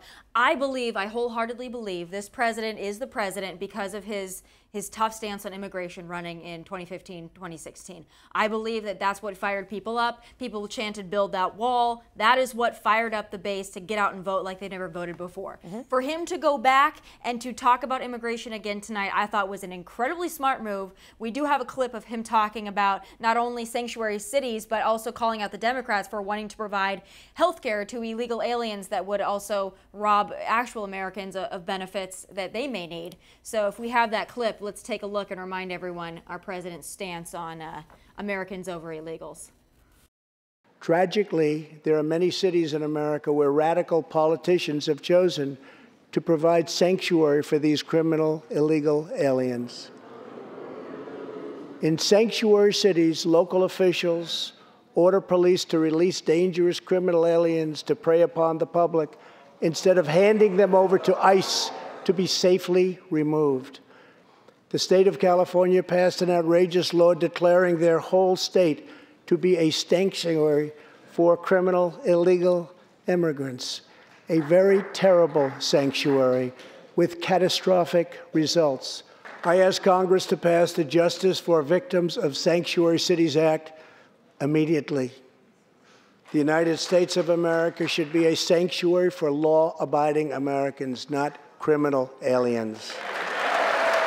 Also so important because I think just last night Elizabeth Warren was talking about illegal aliens and thanking them, really. Oh, yeah. This is just such a juxtaposition. It's America first and Americans first over Democrats who want to fund, encourage, shield, coddle illegal aliens, and I think this president was smart to go back to that. Even though the Democrats they've kind of stopped talking about the cages because they wanted to talk about impeachment. They'll go back to the cages, the caged children, and the border. But question for you, Bill and David, because you guys have seen more State of the Unions. Not an ageist comment, but then Erin and I'm just wondering this because okay with that. I am only 27 years old, so I haven't seen as many State of the Unions as you fellows have. But for me, and just in this country as a whole, I thought that it was a bipartisan thing to respect law enforcement. And these people have said over and over again they want to eliminate ICE, they want to eliminate Border Patrol, they want to have sanctuary for illegals, and when he's talking about our brave law enforcement officers, of course they're not clapping for that. Was there a time when the Democrats just respected law enforcement? I mean, I thought that was maybe, is that just so far gone? Well, it's not just law enforcement. I think what was the heart of his appeal was being against the lawlessness of of a lot of the illegal immigration. Look, I'm the father of 3 immigrants, three adopted girls from China. I'm pro-immigrant, but legal immigrant. And you know, not this Christmas, but the Christmas before, I was out in California. And right at Christmas, there was a murder, and it was a police officer from Fiji, right, with a young baby and a young wife, an immigrant who came here and joined law enforcement, and he was killed by an illegal alien from Mexico. I want more guys like the police officer from Fiji, and no guys like the guy from Mexico that came and killed him. I don't think that that's hard, and I think people are tired of the lawlessness, and especially sanctuary cities, the official lawlessness, that your policy is going to be lawless. Well, and I think this is also directly to Nancy, David, because she is a representative of California, even though she sometimes forgets that, and it's such a place that's in ruin right now. And I think also with her behind him talking about a sanctuary state and talking about lawlessness, I mean, California's a poster child for that. Did it sink into anybody? Did anybody notice that on the Democratic side that might be problematic? Here's something, and from the guys that have seen a few more State of the Unions, and from someone that's worked within areas of law enforcement for a long, long time, what the Democrats have done now is reveal themselves publicly and more publicly. But if you go back to the policies and you use any of these major cities, New York, Chicago, Baltimore, and others, and you look at the policies that go back decades, whether it's Dinkins in New York, many other failures up to de Blasio now, the policies were always there to hinder law enforcement. Taken back New York City, Mayor Giuliani's talk about one of the great successes in law enforcement, was about restoring law and order and giving these agencies the chance to do their jobs. And the president tonight highlighted Maria Fuerte, the 92-year-old woman who was sexually assaulted, left in 32-degree temperature to die half-clothed by a 21-year-old Guyanese illegal alien, Reyes Khan. Puts a fine point on it that this is what happens when all those policies come to fruition, whether it's this release policy under Governor Cuomo in New York. But this is not new. They've just revealed themselves. They've been empowered by the hardcore left. And if you want to destroy America, you know what you do? You take down the culture. You affect the community. You break it apart. When you do that, you begin that march. You had one Guaido in there tonight, the elected president of Venezuela. The fact is that Venezuela went down that path of lawlessness to where it is today. You see this in societies. And the president said it in 2019. He reinforced it tonight with Juan Guaido there, that law and order, not the breakdown of culture, society under socialism. And look at who's leading these cities. Socialists. Outright communists. Do you think that's, Erin, do you think that's making a connection, especially to young people, when we look at, we had at the State of the Union even bringing up socialism again tonight, which he has in the past, will never be a socialist nation, bringing up some of the real world examples of where socialism has failed, because it has in every instance. Do you think young people are going to make the connection, or are we just lost puppies at this point? You know, I think there's a great divide amongst young people as well. And the misconception is that our younger generations, the millennials specifically, are pro-socialism. And the more you look around these college campuses, that is not true at all. The Republicans and the more moderate folk are just silenced, but they are not submissive. So I do believe President Trump's message is resonating with that younger generation, and they are finding ways to empower themselves. And there are various youth organizations nationwide on college campuses and in high school that are making this their duty to make sure that people like us, people that support President Trump, people that support free markets, democracy, capitalism, and the Constitution have a voice and have a future. I want to talk about someone who also has a very loud voice and has had a loud voice in radio. For many of us growing up with Rush Limbaugh and counting Rush Limbaugh as one of the great conservative voices really of our time, having Rush there tonight, you know, we know that the Democrats are not particularly fond of Rush, Bill, but we have that moment where we're playing. It was such a special moment for him, and it was one that I don't care who you are. I mean, the man is suffering from cancer, and watching him receive the Medal of Freedom. We have it, and we want to play it because it was so beautiful. Almost every American family knows the pain when a loved one is diagnosed with a serious illness. Here tonight is a special man, beloved by millions of Americans, who just received a stage 4 advanced cancer diagnosis. This is not good news, but what is good news is that he is the greatest fighter and winner that you will ever meet. Rush Limbaugh, thank you for your decades of tireless devotion to our country.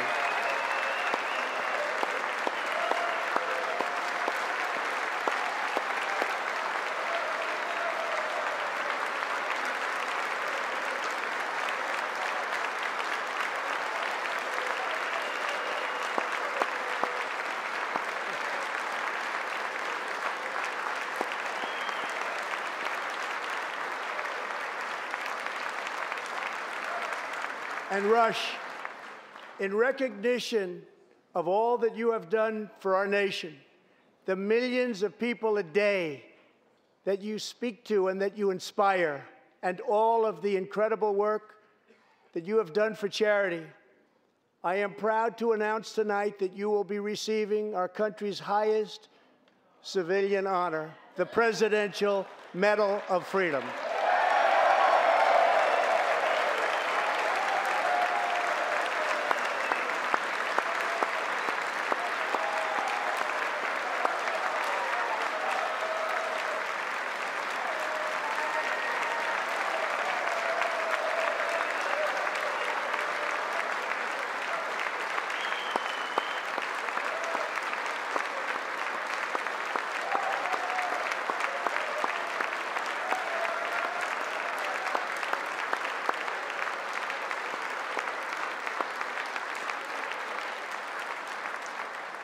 I will now ask the First Lady of the United States to present you with the honor, please.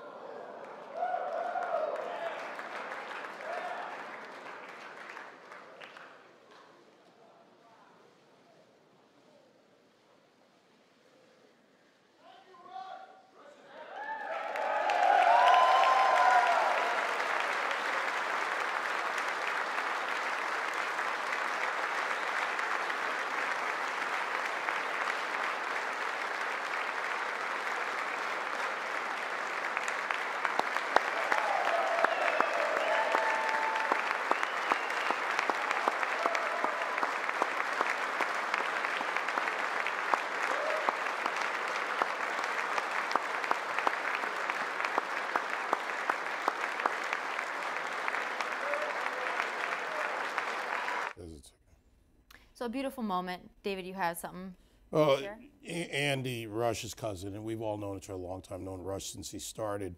We were exchanging messages, and this is what he said to me, just for everyone out there about his family.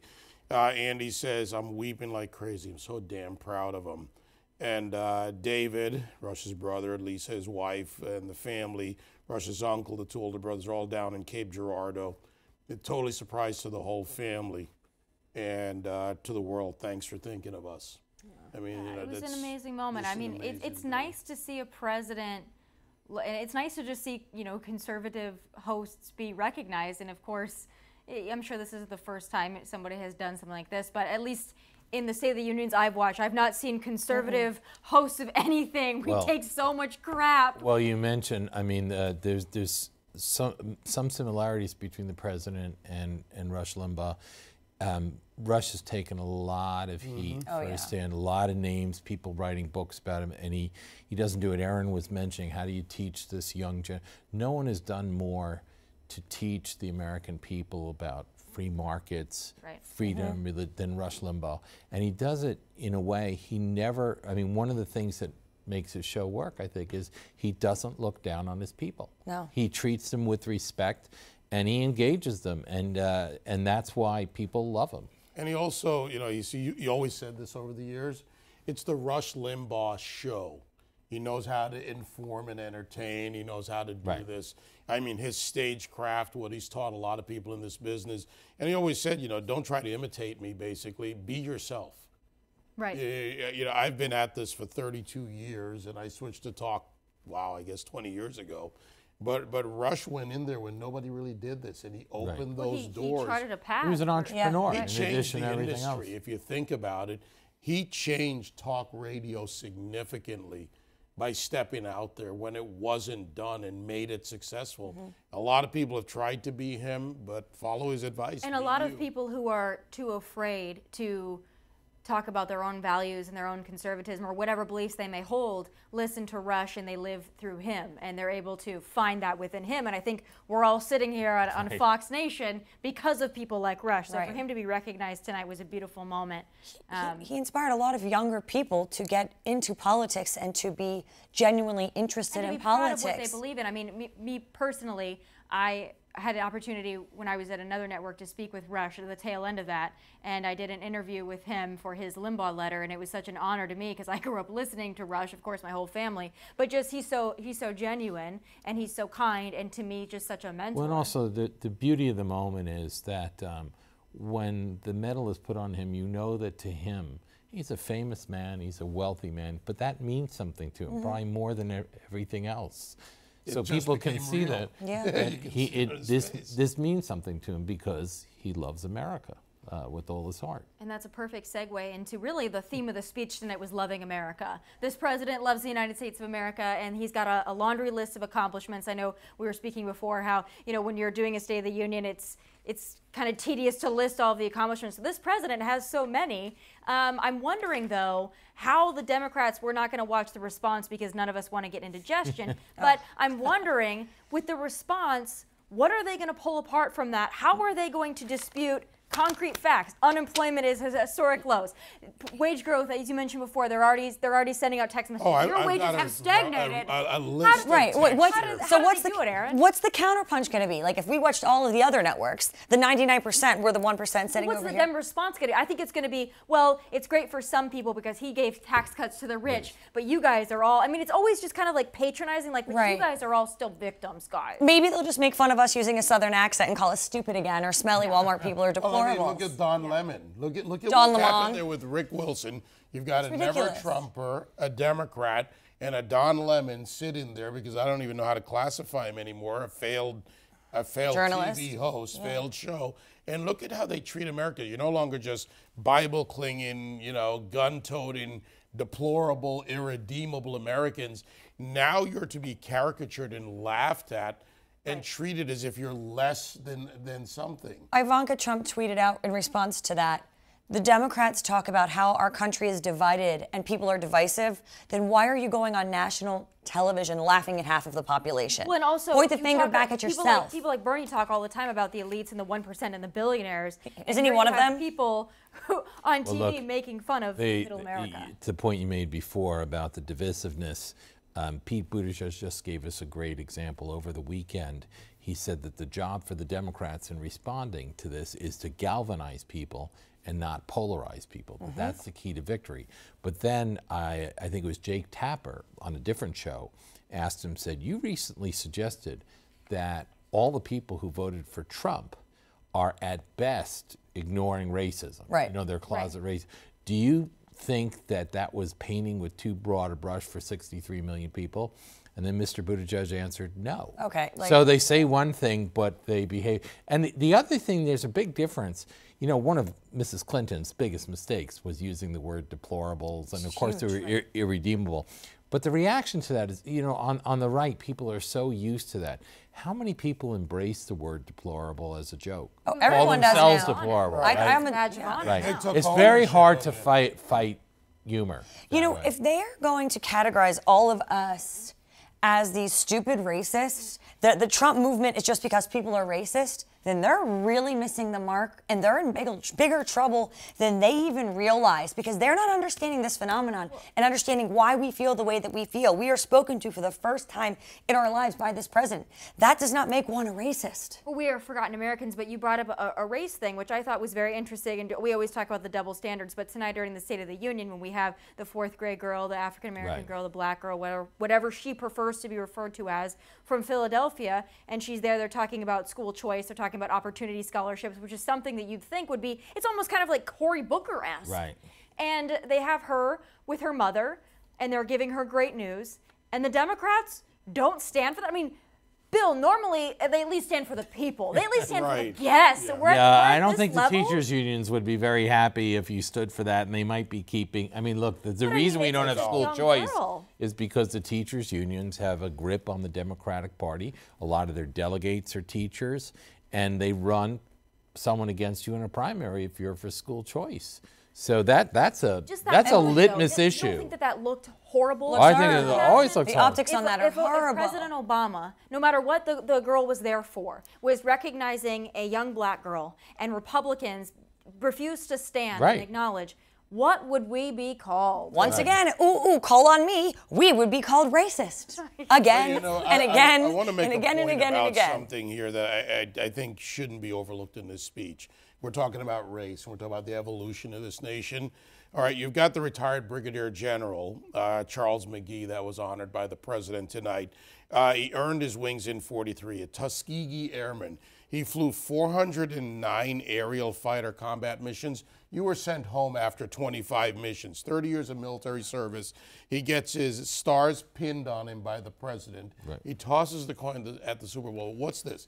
This is an evolution from a time of racism and segregation in probably its second most egregious form, the continuation that happened after the Civil War. Jim Crow. To stand in there in the chamber today and being honored by the President of the United States, and there's a young black girl getting a shot at her future. Right.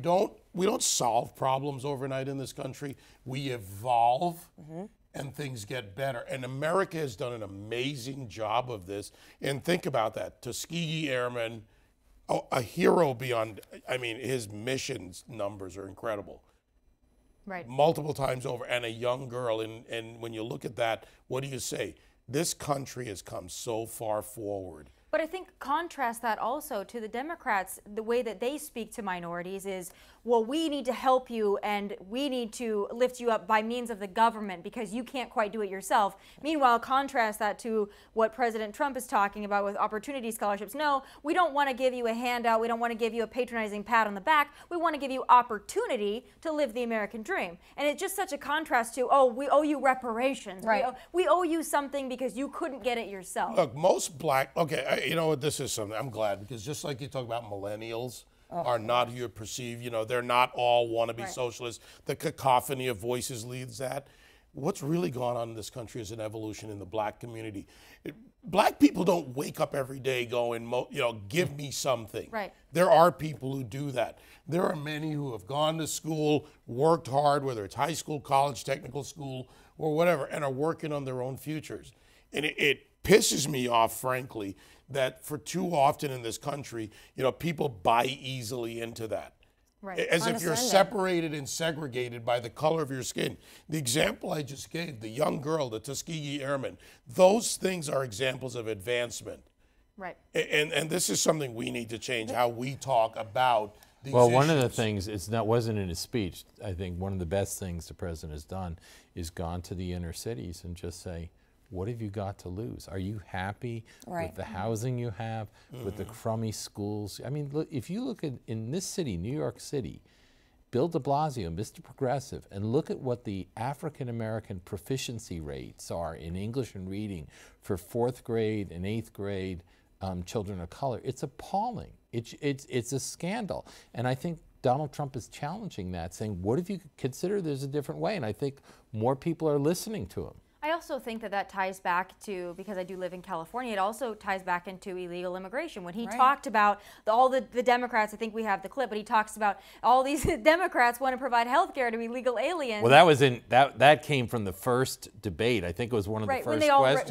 raised their that hands. was an in-kind contribution to Donald Trump's reelection by the entire Democratic But I mean, Party. let's take a look at that, because he really called them out there, and I think this is when Trump shines best, is when he's talking about immigration. Let's take a listen to the jab. Over 130 legislators in this chamber have endorsed legislation that would bankrupt our nation by providing free taxpayer-funded health care to millions of illegal aliens, forcing taxpayers to subsidize free care for anyone in the world who unlawfully crosses our borders. These proposals would raid the Medicare benefits of our seniors and that our seniors depend on, while acting as a powerful lure for illegal immigration. If forcing American taxpayers to provide unlimited free health care to illegal aliens sounds fair to you, then stand with the radical left. But if you believe that we should defend American patients and American seniors, then stand with me and pass legislation to prohibit free government health care for illegal aliens. This will be a tremendous boon to our already very strongly guarded southern border, where, as we speak, a long, tall, and very powerful wall is being built. I love a good wall talk, but I think something that he brought up is also very important. He really gave people a choice, and the Democrats are going to say he gave them a false choice. Oh, we can do both. I live in California. You can't do both because guess what you get? You get a booming homeless population. You cannot do both. You cannot help the American people and subsidize the millions of people around the world who want to come here. You can't do both. But I think that him setting that up there is going to be a really strong message. He's, like you said, he's referring back to the debate when they all raised their hands. Right. But how, Bill, how do they get out of that? How do they answer that question when asked? The homeless problem, I think, is complicated because I think a lot of the problem is mental illness. Right? A lot of the homeless. In other words, it's not the Democratic answer, build them homes. That's a problem in California with the prices. Because of it. But the real problem is a lot of people either have criminal records, they have mental health issues, or drug issues, or all of those. And clearly the liberal Democratic cities are incapable of just doing common sense things for public order. Well, what they have done is they have decriminalized theft. So in California, you can steal up to, I believe, $900 a day. Prop 47 and 57. Yes, under 1,000. of course, yeah. And those are so then on the streets a lot of the time. And so then you don't, and then they made everything a misdemeanor instead of a felony. So no one ends up getting arrested. No one gets mandatory drug treatment. No one gets mandatory mental health counseling. So everyone ends up basically homeless on the street, lawless, doing whatever they want, whenever they want. And making it worse, people from neighboring states know I can go to California and basically do what I want, and they come from other states. It's a disaster. Well, it's California's laws making the problems worse, not better. Of course it is, but I do think that when they talk about, if we're using the Democratic argument that more money solves problems, which we know that it does not, then even if they want to make that argument, then how can you then say spending, which we're doing right now, $100 million a year on illegal immigrant health care, how can you say that's going to help all the other problems that you need more money for? There's not, if throwing money as a solution, you don't have enough money to go around. But I do want to talk about how illegal immigration also impacts schools. It impacts minority communities. When you're talking about reading proficiency in California, I'm sure it's the same here in New York. When you inject illegal immigrants into these school districts that are already underserved, then those kids get all the attention. Well, let's look at the number of issues and treat it as a resource issue.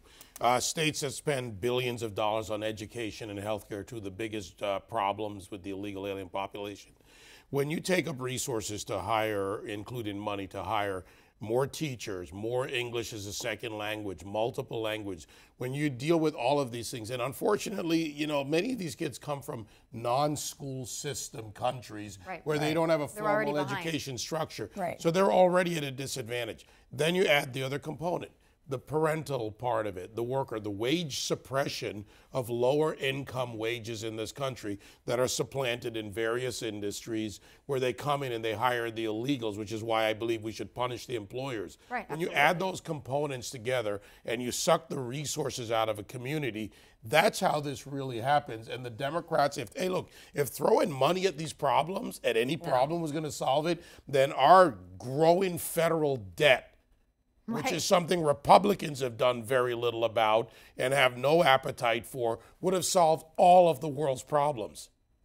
Well, the other issue is health. These kids come in, they've never been to a hospital or a doctor or had any vaccinations whatsoever. They come into these schools and these small children are getting crazy diseases that they've never even heard of, and a whole school ends up being almost quarantined. And add teacher-student ratio to this. What happens when you add 20% to a school? What happens when you see, as I've seen in some school districts, you have a nicer school, kids from another town are walking over to go to that school because they don't check immigration status. You bring down what's happening in that school. This is the reality of the effects of illegal immigration. Nobody wants to talk about it because they just pull the argument. But you did bring up something I think is important to pivot to, is one of the big discussions in this country right now, not only for events like the State of the Union and the Democratic debates, but just conversations that Republicans and Democrats and kitchen table politics, is healthcare.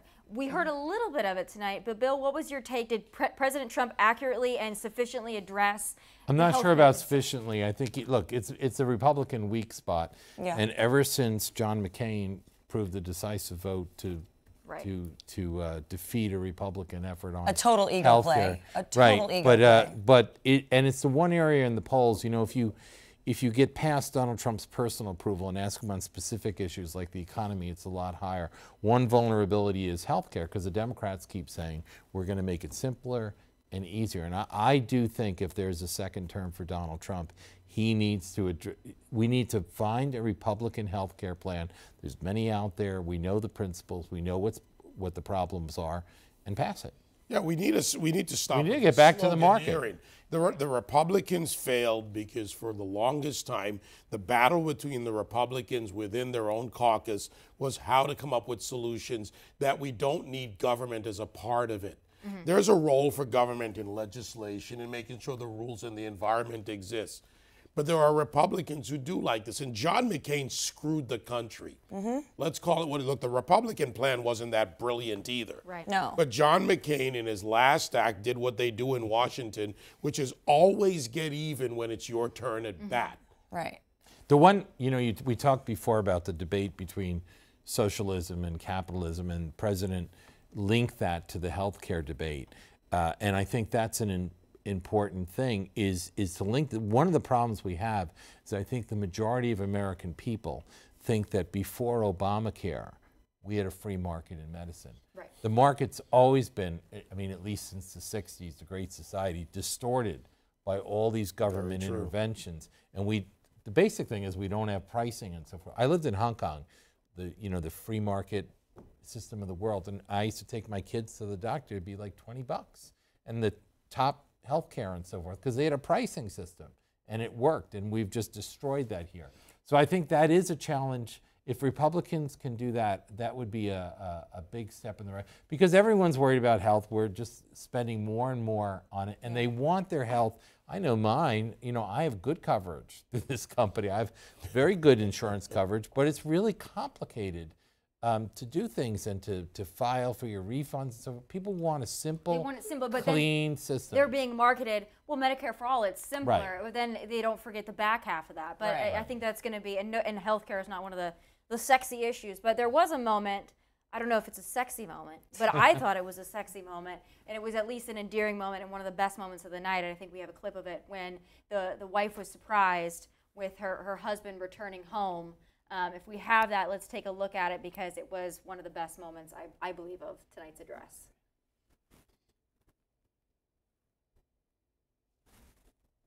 So here we have her clearly being surprised with her husband returning. 4 tours he did. 4 tours. I think that's just, that to me speaks to really the theme of Donald Trump too, which is America first, USA, military, we support you, we support law enforcement. But then people chant USA. I don't know. I can't remember a time during any Obama State of the Unions when anyone chanted USA, or if that would have been well received. Well, and the point that behind every soldier, sailor, airman, or Marine is a family, usually that are really stressed out. The families, deployments, and so forth. That they also serve in this. Look, there's an entire TV show to these homecomings, and it's very popular. I love it. It's popular for everybody. But you made a comment during the coverage tonight when you said that this is kind of an Oprah-esque State of the Union. It was a very feel-good, and normally these are when it comes to their guests. Yeah. But I think Trump hit it out of the park. But how did the Democrats respond to something like this? Did they just completely gloss over, pretend it didn't happen? Did they acknowledge it, say this was a nice moment? David, what do we expect? From the political point, and I've got the text here from the DNC that they've been sending out. The last text was a request for a $10 donation, to your point about, you know, turning this into money.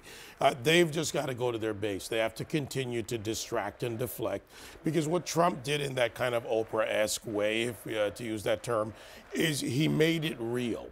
The soldier, the family, the Tuskegee Airmen, Juan Guaido, a very important part of this. We're working hard to resolve a problem that affects South and Central America. So he made this real for Americans, and all they can do is deflect. And some of the texts they send, they flat out lie. They flat out tell you that your wages didn't go up in the first text I got. When we've seen wages go up among the middle class, close to $6,000, when we're seeing income climb. And by the way, if you want to talk about income growth and income equality, the highest percentage of rise in wages and bill, I believe, is for those lower income families in America. The people who need it the most, when those $5 and $10 differences make a difference, or $100, they're the ones seeing a rise. And the Democrats lied in that text. Are people buying it, though? Do you think people are Some buying in their when they base are. say, hey, listen, your wages have stagnated? No, consumer confidence is very high. I mean, the growth is only about 2%, but consumer confidence is very high. Look, in a week, in a day, people are going to forget all the little aspects of it. But again, the president laid out an aspirational speech where he said, we're a great country. I have confidence that the American worker, given the freedom, can compete with anyone in the world. That's going to be the debate going forward, and the Democrats are stuck. So far, they seem to be have opted for saying the recovery isn't real, it's phony, and it's only for the rich. But those, I mean, those numbers about unemployment and wage gains, you know, they're real. Well, by them sitting, they almost highlighted it. But another point that I want to talk about is something that is probably unique to a lot of Republican conservative presidents. I don't know, again, Democrats may have long ago, before religion was taboo, discussed it. But he talked about religious freedom tonight, and he talked about protecting religious freedom. We have a clip of that, and then, Erin, I want your reaction. My administration is also defending religious liberty, and that includes the constitutional right to pray in public schools.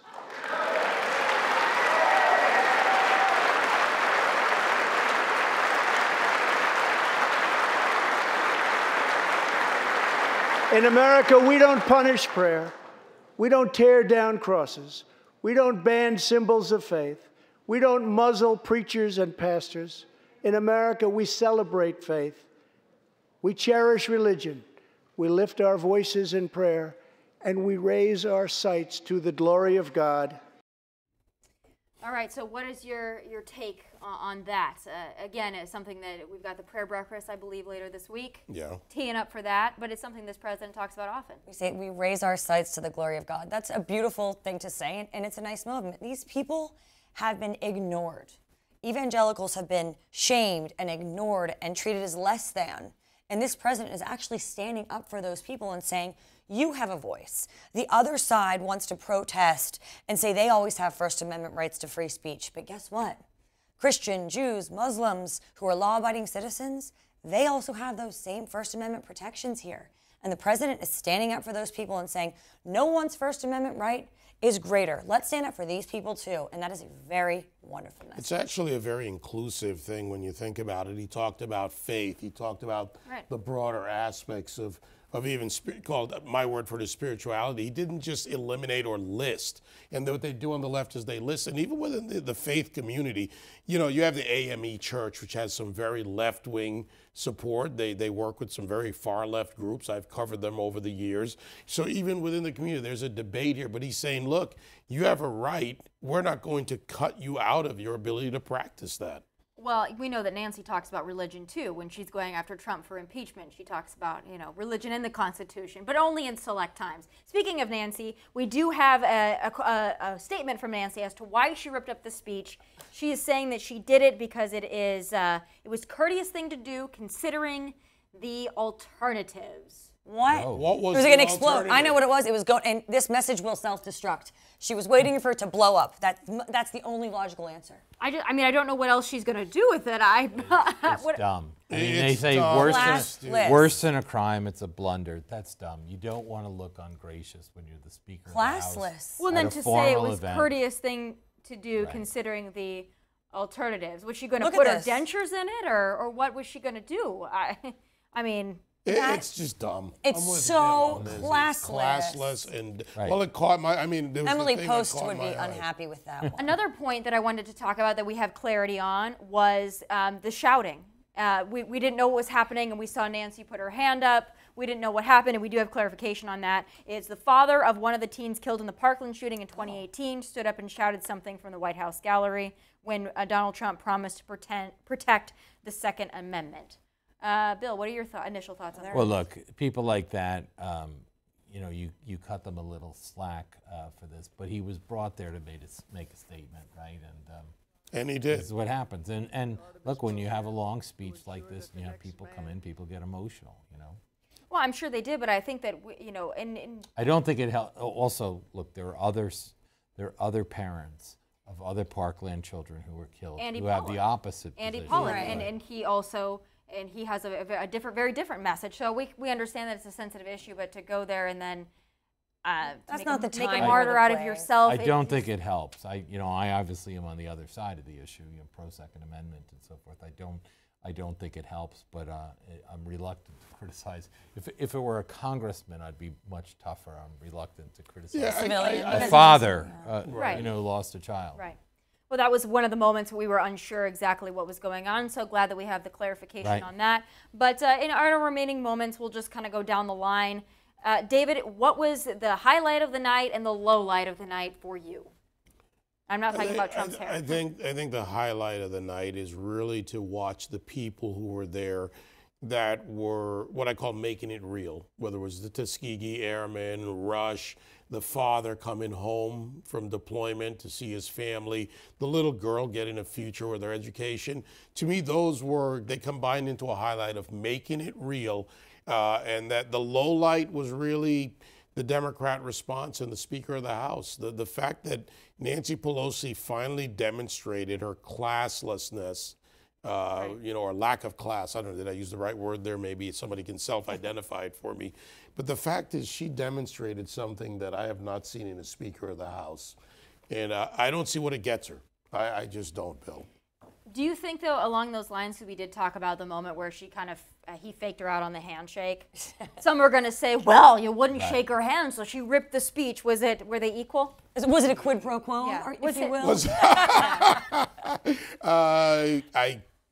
I actually can't say much about that after a private conversation, but let's just say that. We got some tea from Mr. Webb. Ew. Yeah, I wish she had shaken her hand, but I think being photographed ripping up a speech right after the president has appealed to the people of the United States and tried to appeal to the Democrat. I just think The best is yet to come. What she has I think that's done, a tasteless kind of act. Yeah. But Trump's response is understandable. This is a woman who has been saying one thing and holding the shiv in her hand and sticking it in his back politically and running this fake impeachment. You brought up a these good fake point, though, David. whistleblowers. Is anybody? We thought we wouldn't hear about impeachment tonight, but we didn't hear a thing, not even a nod to it whatsoever, which I thought was kind of surprising. I thought we'd hear like maybe just something like an insinuation, an innuendo, something, a nod to it. But nothing. It's like he almost forgot. I would think every single advisor the president has wait until after. Yeah. Been acquitted. Get on Twitter later tonight, and then you or can tomorrow, talk about the witch tomorrow hunt. after you've been acquitted. You Yeah. know, You know why what? do it? I think I think you also look bigger. Everyone knows he was Everyone impeached. knows it exactly. Yeah. So just put it past you. I mean, the whole purpose is to say, you've had impeachment. We've got the business for the American people, and I'm focused. That certainly is in the polling.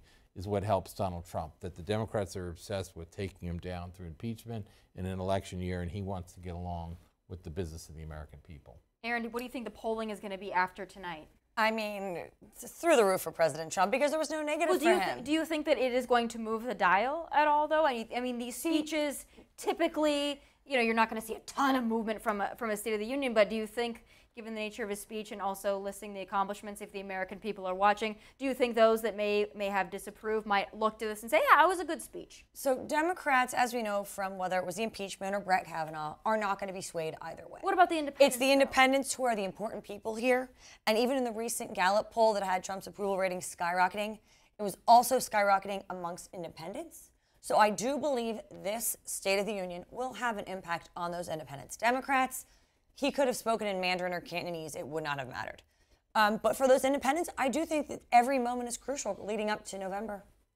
And a good moment for him. All wins, especially last night. I mean, impeachment failed. You can't get your app right in Iowa. You guys don't have a front runner. You've got how many people still running? I mean, you don't whittle it down.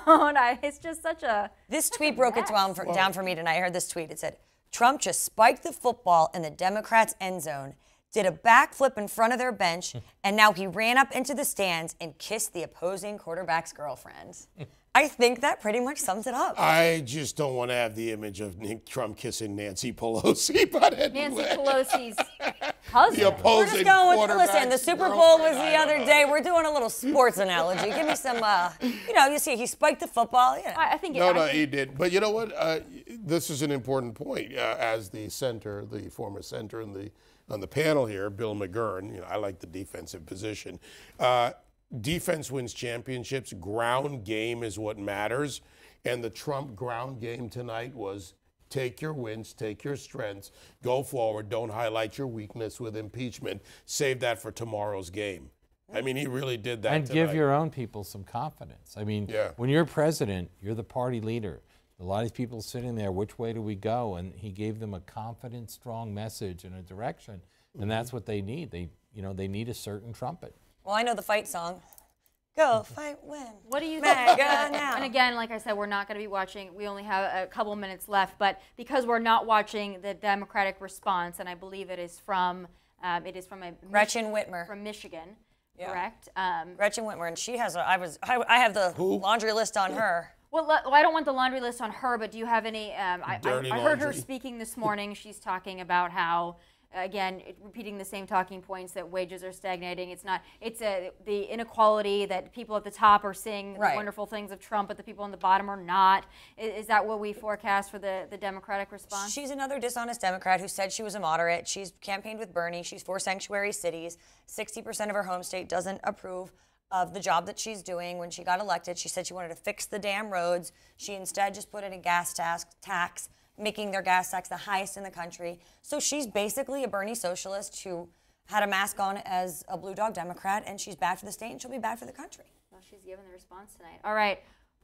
Who wants the final word on? I think we're looking at you. What's your final word on the State of the Union? We're waiting with bated breath. Because my final word is some people think that these are limited. As a speechwriter, I don't just look to the words of what he said. I'm looking to the tone. And again, I think the president successfully laid out a story of American greatness that is rooted in the ordinary American citizen. I think that's all those pieces fit into that. And I think that's a powerful narrative. And I think that's hard for the Democrats to respond to. The worst, as I say, the worst job in the world is responding to a president's State of the Union. No, do you remember any response? I remember Elizabeth Warren. I remember that was my first taste of old Lizzie Warren, and I was still in college, and I was thinking, oh boy, who is this? Right. And she's back. But maybe we'll get some actual Iowa results tomorrow. We're going to have a president's going to have another victory. But, this isn't even really so much about President Trump. I think tonight was about the American people. Right. It's about all the American people. Even those that think that they hate this president are doing well under this president. I think that that's a success. It is the great American comeback. It is the blue-collar boom. And it is keeping it great. So that is it for us on Fox Nation, our coverage of State of the Union. Obviously, stay tuned on Fox Nation for David's show, and then you do Deep Dive as well. That's so right. All of us, Erin, you're always on Fox Nation. I know, I'm here. So welcome to Fox Nation, and I'll see you for Final Thoughts tomorrow as well. And that is all for us. God bless, take care, and have a good night.